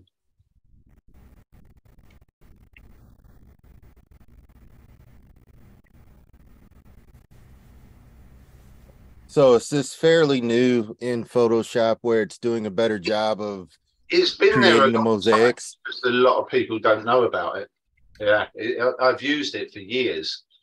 What has got a lot better is the next sequence. As you've got more and more updates in Photoshop, there's been things added. And they've made our final result a lot better, is the easiest way of putting this. Yeah. I've seen you stitch stuff together before. You did a 4-panel mosaic on the moon, and I watched you stitched it fairly quickly and nailed it. Just take a little bit longer. So if we just go back to the full image, there we go. So you'll see that there's slightly different intensities here, and that could be anything. It could be high clouds coming through. There's all sorts of issues. Generally in lunar, you don't see that. So you can use exactly the same process on lunar mosaics. And I quite often do just for a bit of fun. Once we've got these all here, if there's one that's really, really bright, then it's a good idea to adjust it. But if they're all fairly similar, and we'll try this now, we'll see how it goes. But if not, I would just go and select one of these panels, maybe that one there, for instance, and then just very slightly adjust the brightness on it. So we're just going to darken it up a little touch. Can you see what I mean? So you're just adjusting that so it sort of matches in a little bit more with the panel next to it. Sensitive. Very sensitive, because what it's going to do now is we can go to select all layers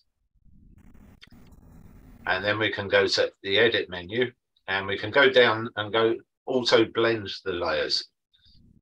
We do it in panorama mode, and we also tick on this seamless tones and colors and content aware, fill transparent areas. One of the biggest problems of doing solar mosaics, and this has always been a real bugbear, and it can happen with a lunar as well, is this dark area out here. It is a real pain to match. There is no easy process. If this is slightly brighter on this side to the next panel next to it, there are all sorts of problems in getting this together afterwards. And you really have to go in here and mask all of the edge out and try and blend it. And over the years, it's caused lots of problems. This little area in Photoshop, now it's been updated, just makes it so easy. So we're just going to click OK on that.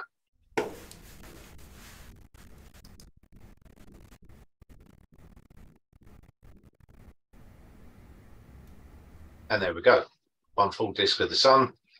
You'll see how it's matched in the intensities on the edges. So we've got no sort of bright areas there. It's brought everything together. Now what we can do is just flatten the image. So if we right click on one of the layers there, we just flatten the image and then deselect. And there's our solar image. Now all we've got to do is add color. And we would do this for each one. So in this particular case, we go to mode, switch it into grayscale, and then go mode again and make sure it's 8-bit. To add the color in properly, it needs to be in 8-bit mode. If we go to mode again, then go to duotone, and then we would set up our color palette. So this one is pretty much okay for Hydra and Alpha. Depends on your color choice. Remember, it's always down to you. And once we got that, we would switch it into RGB mode. And then the world's your oyster. It's your choice on the colors. Go to color balance, and we would start adjusting the colors to what we want. And again, as I said, this is different for every single person.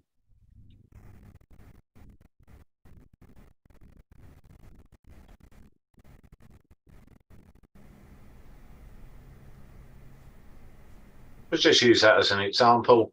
If you want to get the red out of the background, if you go to adjustments and contrast, and then select the legacy mode, that will drop down the background very slightly, and then raise the intensity, make it brighter on the surface. And then what we can do is go down to adjustments and selective color, and under the red, adjust the black down. And then your blacks. Nice. Okay, so that would be one of them. Then we would go to our magnesium one. I've done all of the work on it.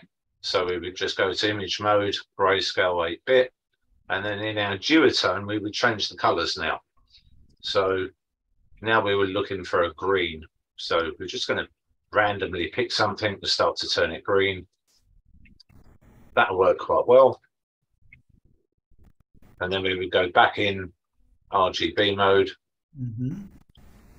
and your color balance and adjust it accordingly.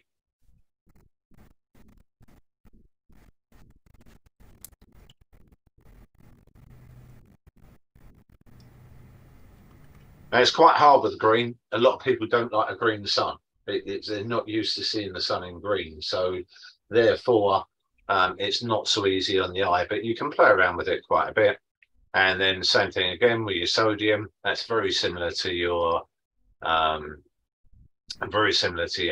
So go into duotone, yeah, and maybe just go for a very slightly red color. Where are we? A little bit more, something like that. And then we would adjust this and so on. And that would be it. That would be how you do it. Other stuff that we're working on at the moment is something like that. That's a full disk image all shot in one go.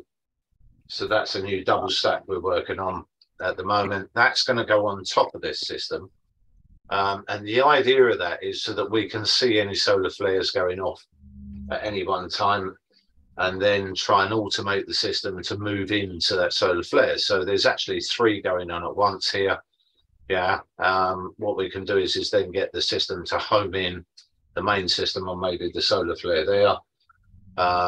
Then if another one goes off over here, the problem is when you're looking through the main equipment and using higher resolution or larger telescopes, you miss 99% of what's going on the sun. So there'd be, in this case, 2 or 3 flares going off, and while you're looking at one of them, you're missing something that's even bigger on the other side of the sun. So this is the idea, is to try and automate it. But this system's actually working quite well because we've got the prominences all in one go. And there's no mosaicing or anything on this little tiny flat bit there, but that could be anything like high cloud. But you've also got the detail of all of the filaments and any of the active areas. So that's the sort of stuff we're really working on at the moment, getting that up and running and sort of working from there. So let me stop sharing. Excellent. Beautiful. That's excellent work. I guess if it's going to be cloudy, shoot at the sun, you get more data. Yeah, but we've got, issues with all sorts of stuff. I mean, I was looking through data here, and we had a really bad season sort of last winter season. We went from December to March without really getting any images here, just due to poor weather. And we've had a fairly good year, and then we've hit the winter season again. And now we've got exactly the same thing. We're starting to get a lot of cloud and a lot of storms come through. And you're just picking off, 4 or 5 hours here and there. So one of the projects that I've been working on at the moment is on the flying bat and the squid. That's been running since August, to give you some idea. Yeah. So every time it's clear, observatories open, and that's using some of these new dual band filters, and it's showing the limits that are there with the filters. So what we're saying now is on some of the CMOS cameras, you get into a set point where maybe 30 hours, 40 hours, and after that, it doesn't matter what you do, you're not actually adding anything to the image. And that's showing up quite well now. And even if you sort of switch, so you might have a mix of images there, maybe 5 minutes and 10 minutes, on different nights. It doesn't make any difference. You hit really a brick wall is the easiest way of putting it. But you're not seeing it with all of the filters. So that's why it's taken since August. Yeah, because you're working on, repeated data. So some of them's into, like I say, 50 hours. Some of the others are into sort of 20 hours. And it's seeing that the squid part of that only really comes out after about 25, 30 hours. And it's seeing whether they pull it out or whether they're winding these filters up too tight, that they're not actually picking enough of that data up. So there's a lot of different projects we're working on at the moment, but a lot of them are time consuming. So not a lot else is coming out. Great. I guess Thank you very much. Yeah, I was muted. Much, Gary. No problem. Up next, excellent work. Is Cesar Brollo. Is Cesar with us here?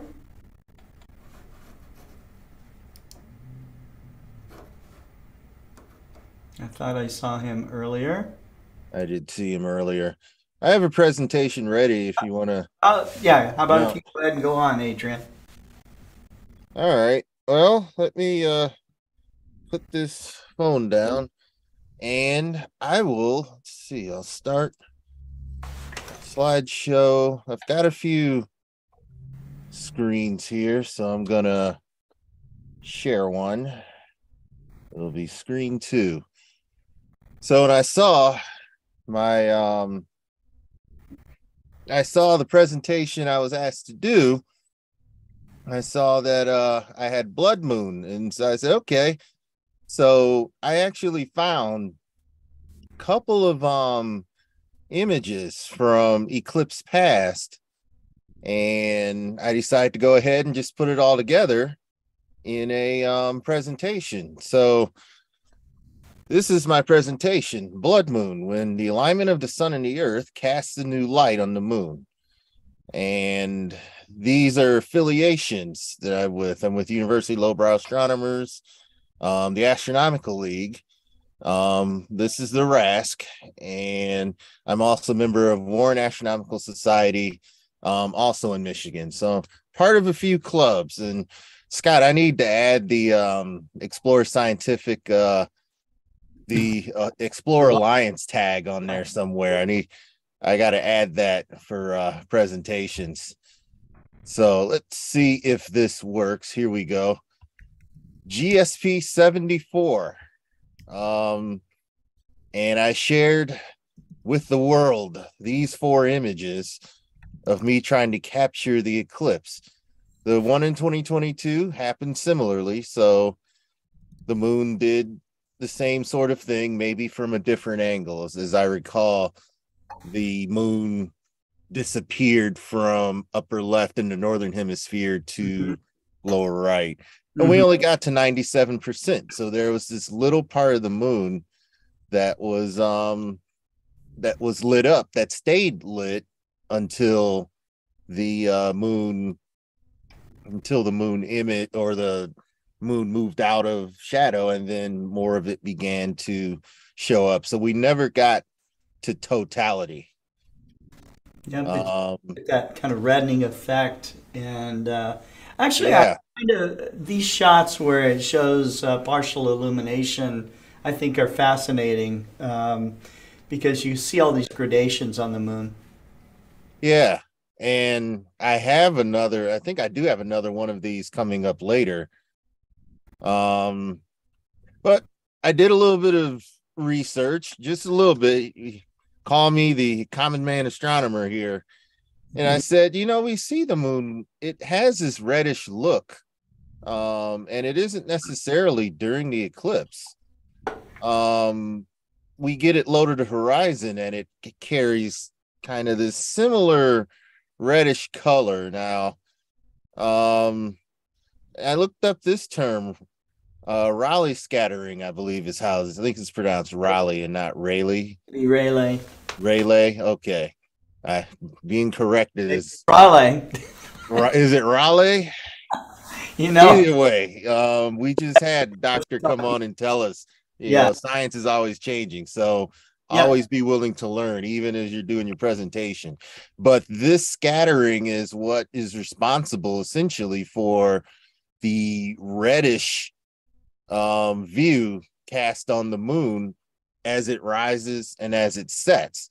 So these are rising moons. This is a rising last quarter, which you don't see as often unless you're up at 3 a.m. Again, and I think both hemispheres, if you want to be up to see the waning moons, they usually show up in the sky during the day, but close to the horizon, they carry a similar color.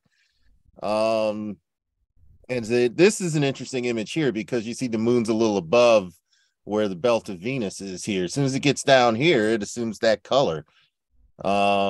This image there, the moon is actually low on the horizon. It's turning to that reddish orange color.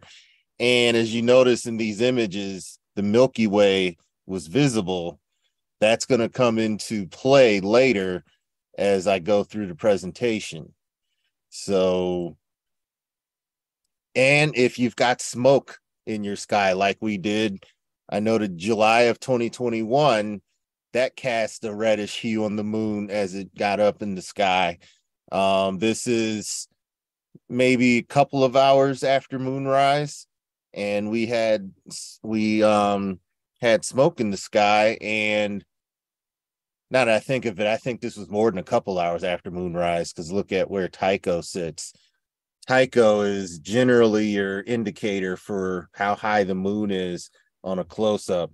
If it's to one side, it's rising, to the other side, it's setting, and near the middle like this, it's actually high up in the sky. So no, and I was incorrect earlier. The moon is up in the sky and it's still red. So different things can turn the moon red. I looked this up closely, and it turns out the Raleigh scattering happens, but while the Earth is in between the moon and the sun. So the light that's scattered from sunlight going around the Earth's limb and then gets cast on the moon.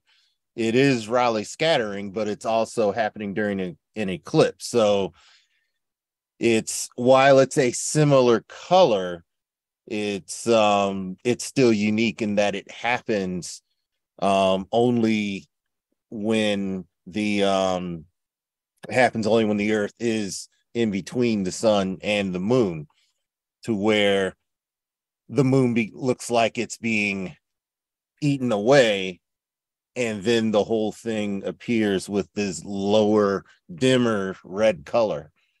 So it still gives a different look than your rising. Your rising moon still has sunlight, a lot of sunlight on it, and an eclipse moon does not have sunlight.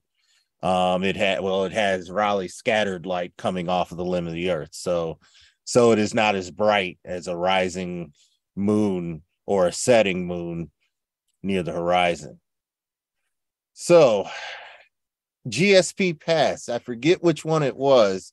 I shared a few images that I had taken of the total lunar eclipse of 2019, 0 degrees. And I remember the moon being near M44, the Beehive cluster.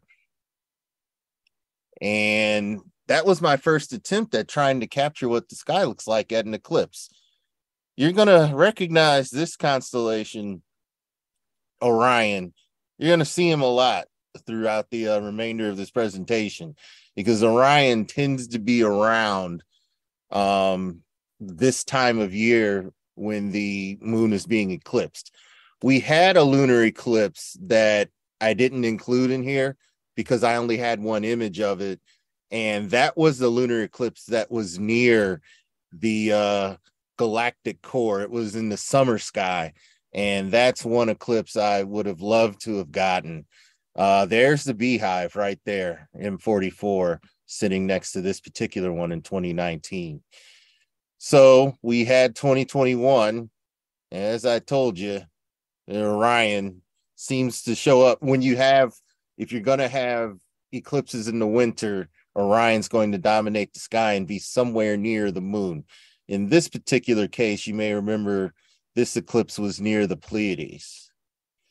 And so then on my birthday, November 8th, it's happening again. This is a not so sharp close-up of the eclipse as it's taking place. And here we are, a little bit different camera equipment this time, and went to a dark area, and there's the same old Orion. This looks fairly similar to last year's November eclipse, except this is about as dark as the moon got, maybe a little darker. It still isn't fully eclipsed here, but it's already dark enough at this site to start seeing the Milky Way and start seeing more stars. And you've got some sky glow. All of this is happening during near the very beginning of astronomical twilight. So the sky colors, there is some brightness there, and there is some sky glow in this location. So that's why I mentioned, if you can get to a dark site, if you're used to viewing your lunar eclipses, and you're used to viewing them from the backyard, and you take the close-up pictures,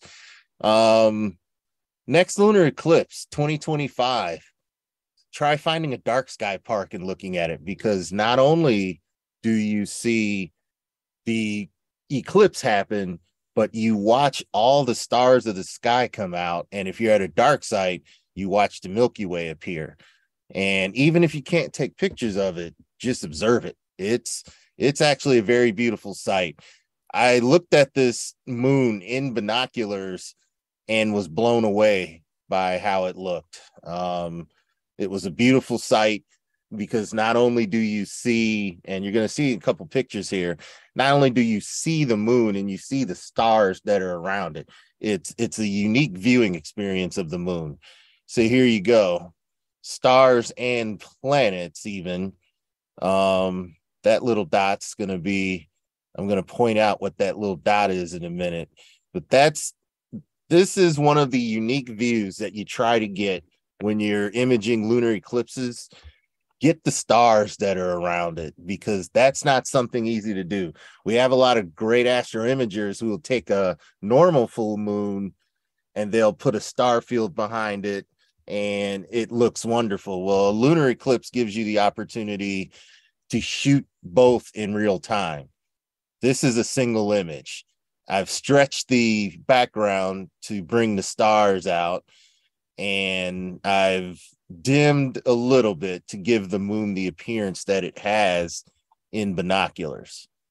And this is the appearance the moon has to the eye. You see some of these.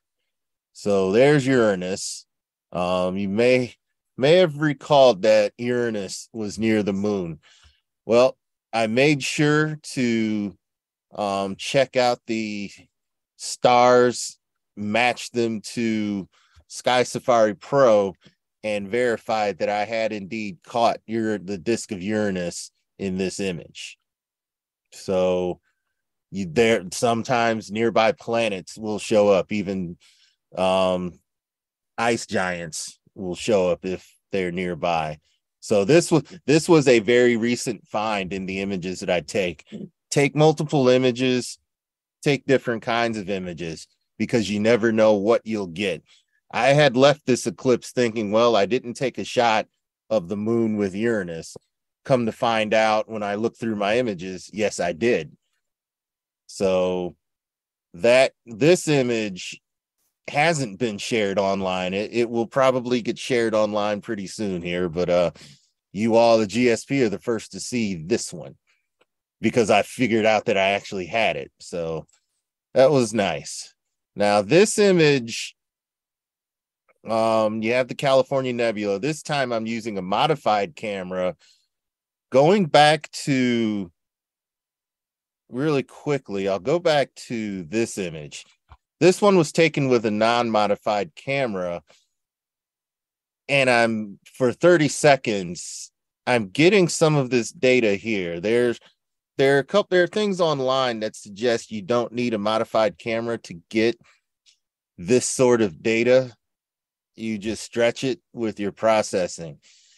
My thought on it is this is also 30 seconds, and it's more prominent. And notice the white balance colors are very similar. If you can get your white balance correct with your modified camera, you get more of this light, this HA light, this spectrum. You get it easier than you do when you're using a stock camera.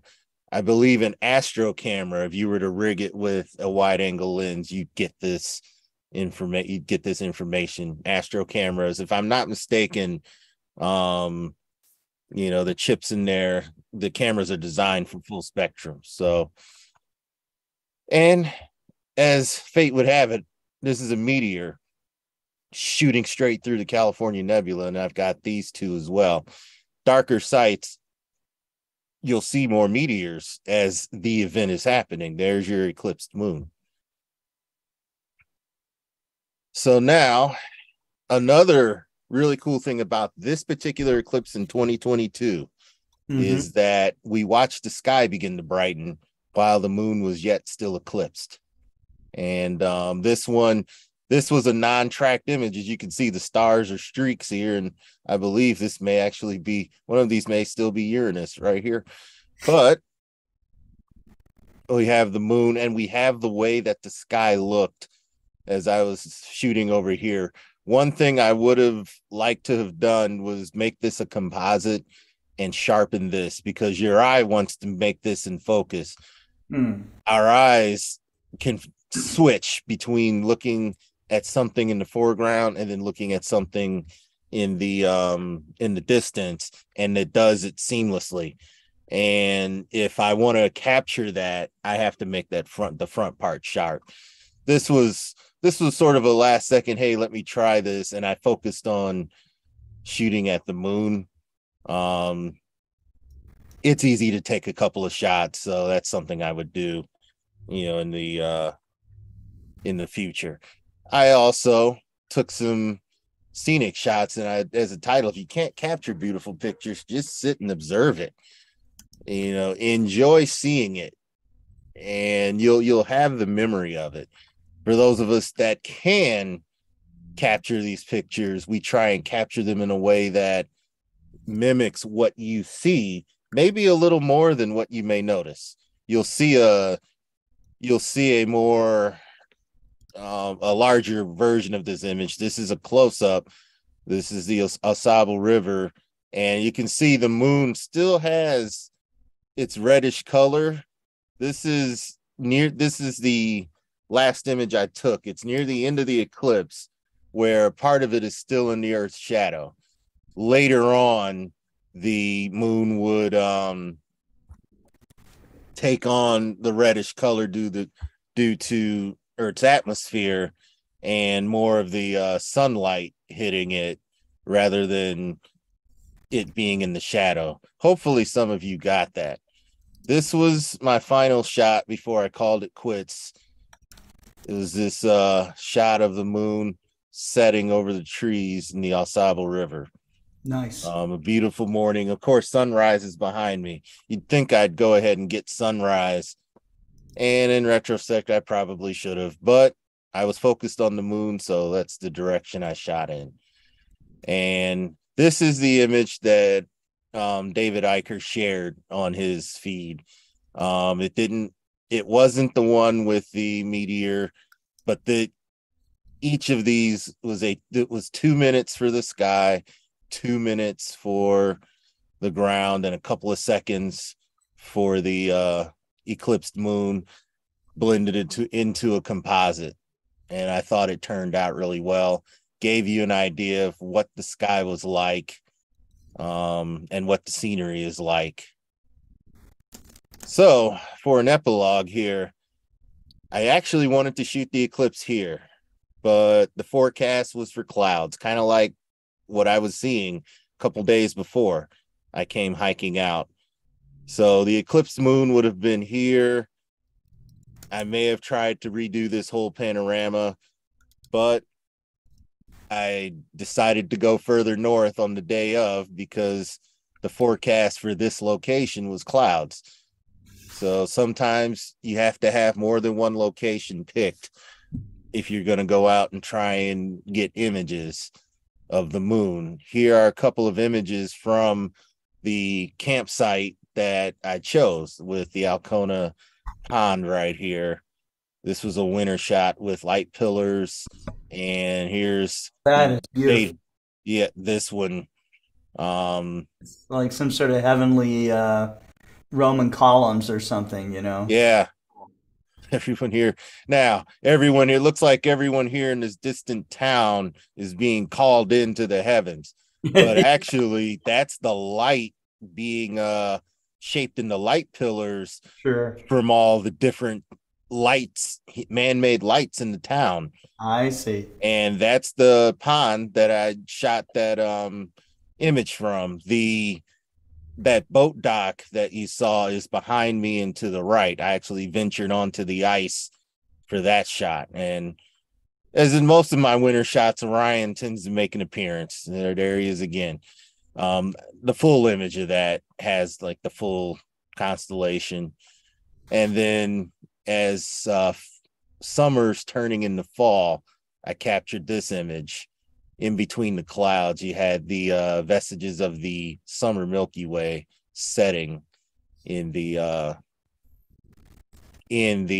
pond. Well, yeah, they call it a pond, but I've seen bodies of water called lakes as big as this pond. Bortle 3 and Bortle 4 skies here. When I go back, I'll get my SQML reader, which I just got, and I will be more than happy to get a good reading on a good dark night sky and see what's really going on here.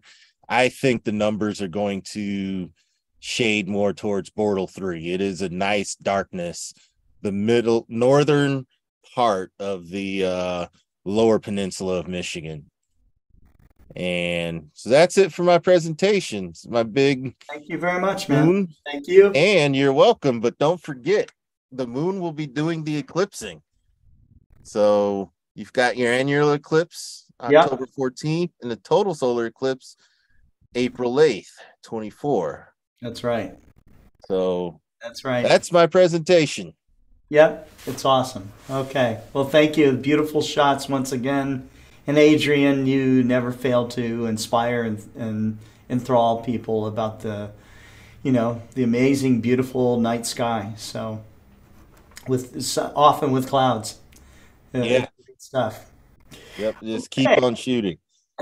Keep on shooting. That's right. And now the anchor of the program has arrived, Cesar. Cesar. That's right. Cesar, how are you? Hi, how are you? How are you, Adrian, Scott, and friends? Doing good. That was my birthday present to myself. It's a good birthday. It's a birthday. It's a birthday. Happy birthday, Adrian. Thank you. Excellent, excellent. Excellent present for everyone. Your you now, Adrian? lunar eclipse are amazing. Really, I enjoyed the image. Was beautiful, really. Here tonight, I am taking some pictures of Orion and Orion Nebula. Because it sounds funny that the key of part of the rooftop of the building was broken. It's unable to open the door to the south, to the southeast part of the rooftop. Now we are in the part that is for the north and west, and we choose Orion, that is not a south hemisphere object, but it's a beautiful, it's the queen of the summer here and the queen of the winter, of course, in northern hemisphere. It's a nebula that we enjoyed a lot in the Catamarca star party. We enjoyed watching this area of Orion Nebula, like we watched like a picture. The nebula, like the naked eyes. We enjoyed Flame Nebula, and we perceive, you know, the Horsen Nebula that to the naked eyes with some telescopes over 11 inches, 10 inches. Really, it was amazing. Well, tonight we are taking picture of, let me, first of all, I need to share the screen. Here I am with Agustin, that because it's a great. We can share everything. Yes. Well, here we have. Okay, maybe we move the picture 1 minute. Orion. This Hi, is guys. an individual picture. Here's 1 minute. Yeah, we can see it. Yeah. Yeah. Yes. That is how Orion looks at Okie-Tex. Yeah. Sure. Well, here the guiding is a little terrible, but let me show you. We can try take a picture. Cesar, I've always known you to image no matter how bad the conditions are for your tracking. You will never give up. Oh, yes. But we can take another picture we can try 30 minutes. 30 seconds, sorry. That's 30 minutes. Well, here you can see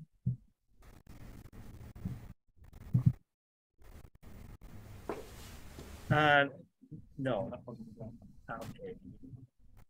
I tried to show you the trapezium, but don't give me the possibility, the software, while take the picture to show. Here. Let me yeah, you can try a picture of 30 seconds. Okay. There you go. Okay, here is the nebula from the city, you know. It's great when here you can hear the noise of the airplane from the airport. Right. But you know, this is astronomy, middle of the city. It's in a 37th floor at maybe 100 meters, 120 meters over the sea level. Well, we are making pictures that I can show you next week of Orion Nebula to start the summer, the summertime here, to make a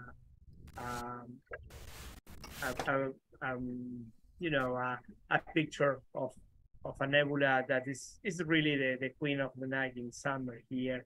I think that we can make a beautiful image because it's great, the optics, the focus, maybe the scene is okay too. Here you can see maybe something that we call it bands or kind of bands, banding. Of course, that later we can try to process something. Maybe Agustin can process something with the pixel side.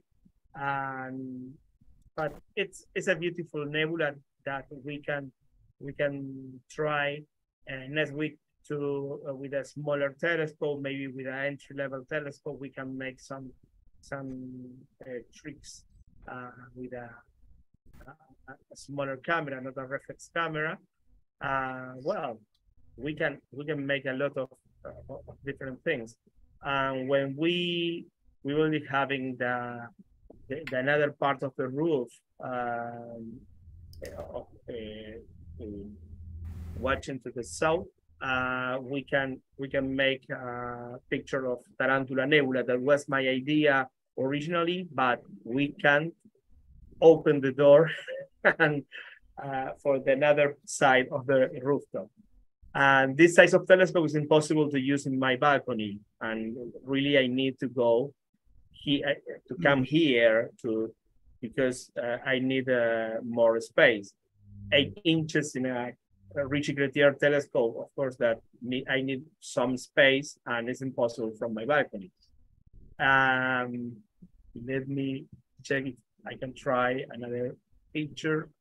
The funny thing about this night is that we did all the go-to setting, all the setup, and the polar alignment with only the stars of the Orion constellation. You know, like we only used Risho and Betelgeuse for the go-to, which is funny. And all the little error we got for the azimuth and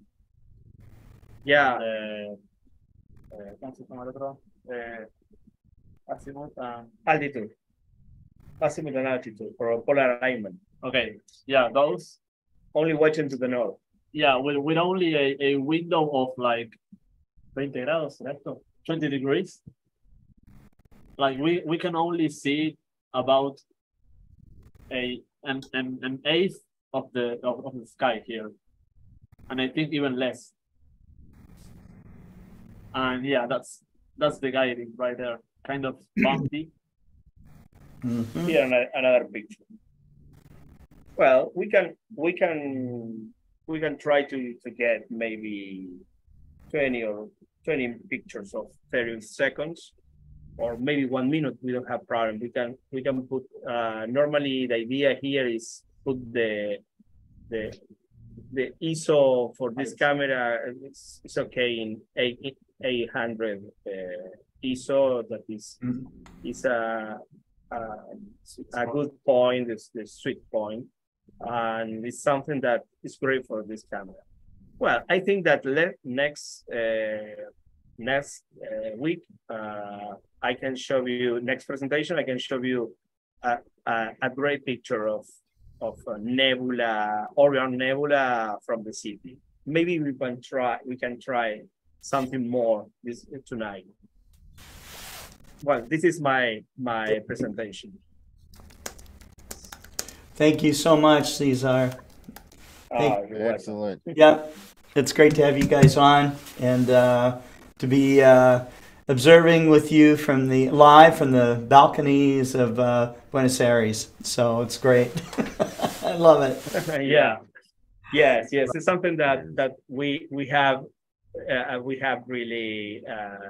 It's fun that we have the possibility, and of course that my entire idea of interaction to the people to use their own telescope in the middle of the city is something that every day that, for example, we saw many telescopes like the National Geographic 140, 114 millimeters.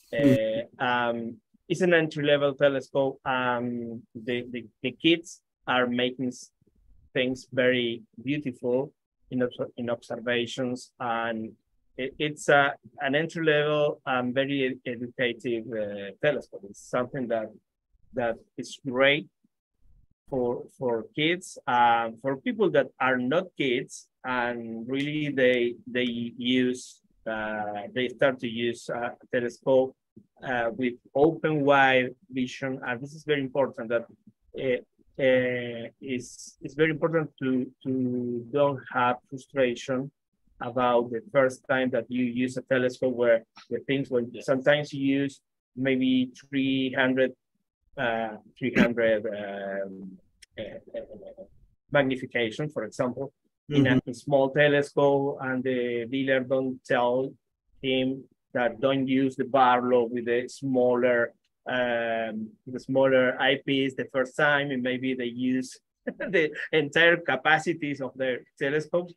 You have very small refractors, the idea is use short tubes with great optics, and where the people understand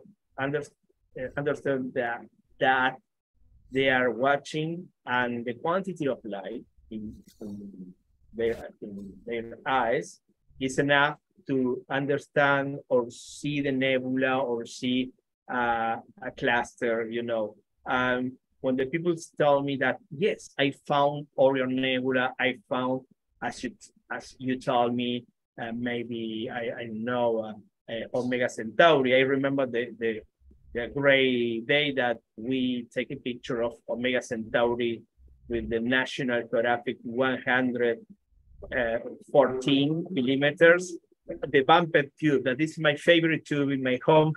The bumped tube it's a treasure in our home.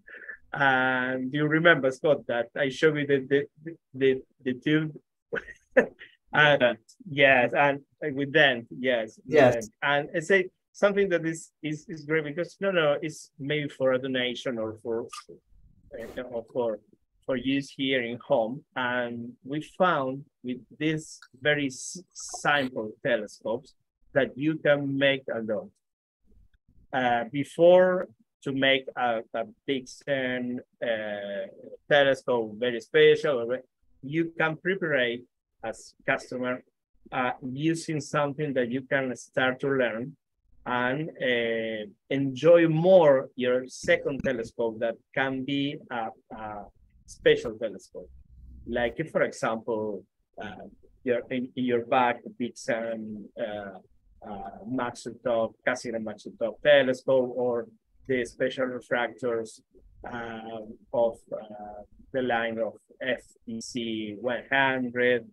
Of course, that are beautiful, but if you start with a smaller and open wide vision telescope, you can enjoy a lot and you can learn a lot. For the second telescope, you're special by buying of the special telescope. Like this is RC telescope. You have a lot of focal length.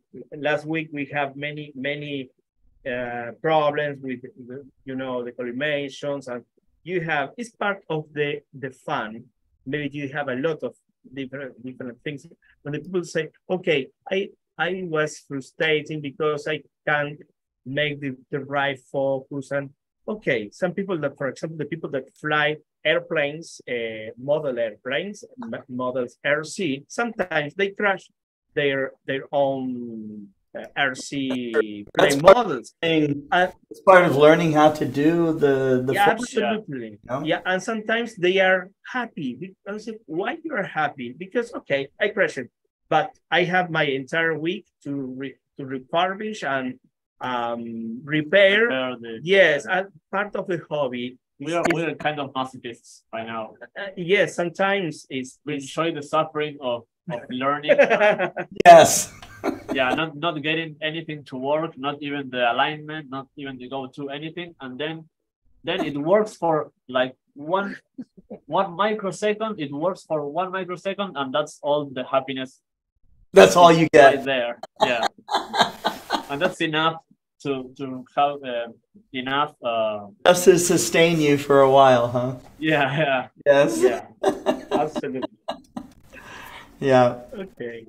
Well, that's great. Well, guys, thank you so much. I want to thank the audience for tuning in for the for our Global Star Party, the 106th edition. Our 107th edition of the Global Star Party will be next Tuesday, starting at 6 o'clock Central, and the theme is ancient photons. And so, looking forward to having a great speaker lineup and a great lineup of audience members here. If there's anyone out in the audience that would like to give a presentation on Global Star Party, simply get in touch with me. You can use the letter S at explorescientific.com, and I'd be happy to arrange all of that for you.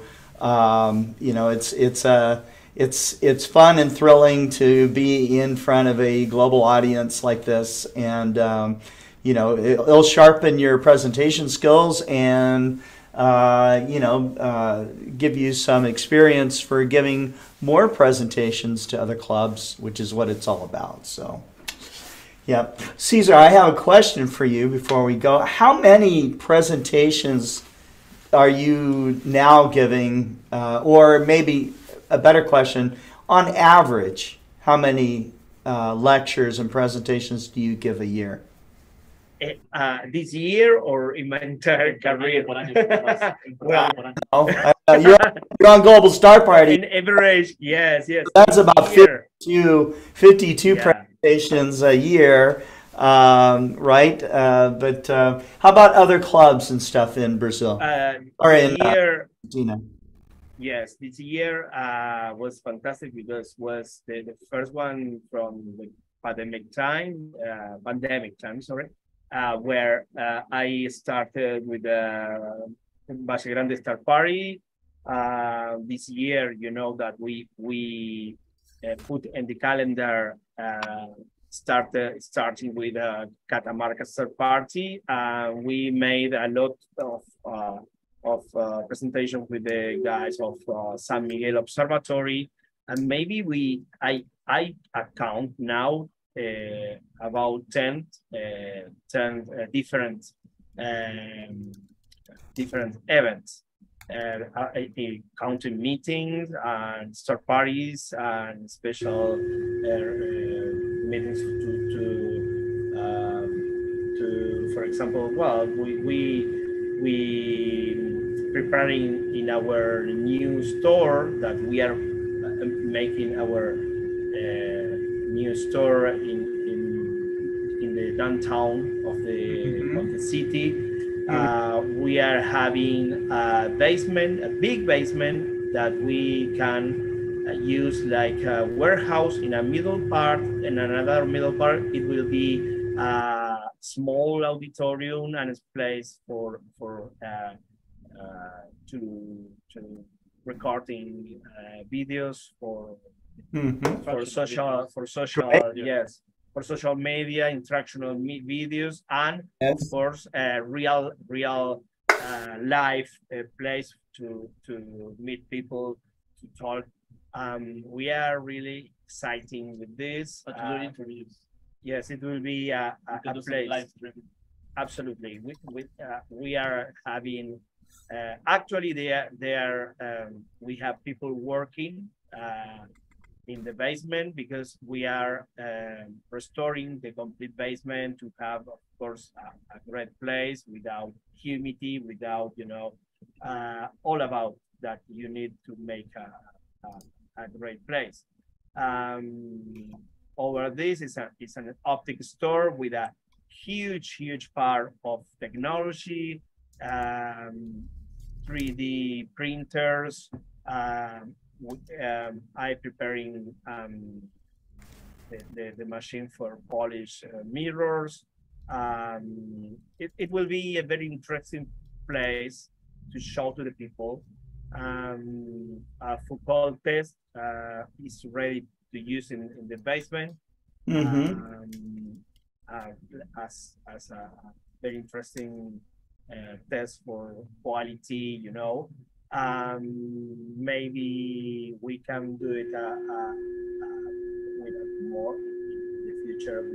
We are having a table for optics, for control, for interferometric control. Well, this is that really it's a year where I'm having 30 years working in my business. It's very inspiring for me.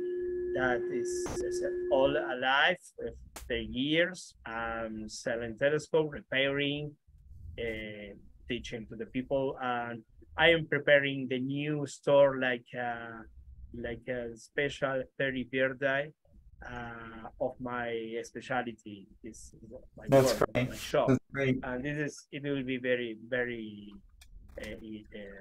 exciting. Well, when you're ready for it, Cesar, we can also do some special seminars for your customers. For your general public. I'm doing one coming up here real soon for a dealer in Armenia. So for Space Shop 42, and we've got lined up already Christopher Go and Ocean Zakarian. Ocean is one of the Tuan night sky photographers that does beautiful, night sky images from all these sacred sites and stuff like that around the world. Really cool. So it starts off with night sky photography, planetary imaging, and then we'll be doing deep sky imaging as well. So kind of a 4-part series, and we can repeat that with audience for you as well. So let me know. Okay. It will be a pleasure, and of course that I am totally open to make this, and it's something that for me is very good, really great. Cesar, thank you so much, and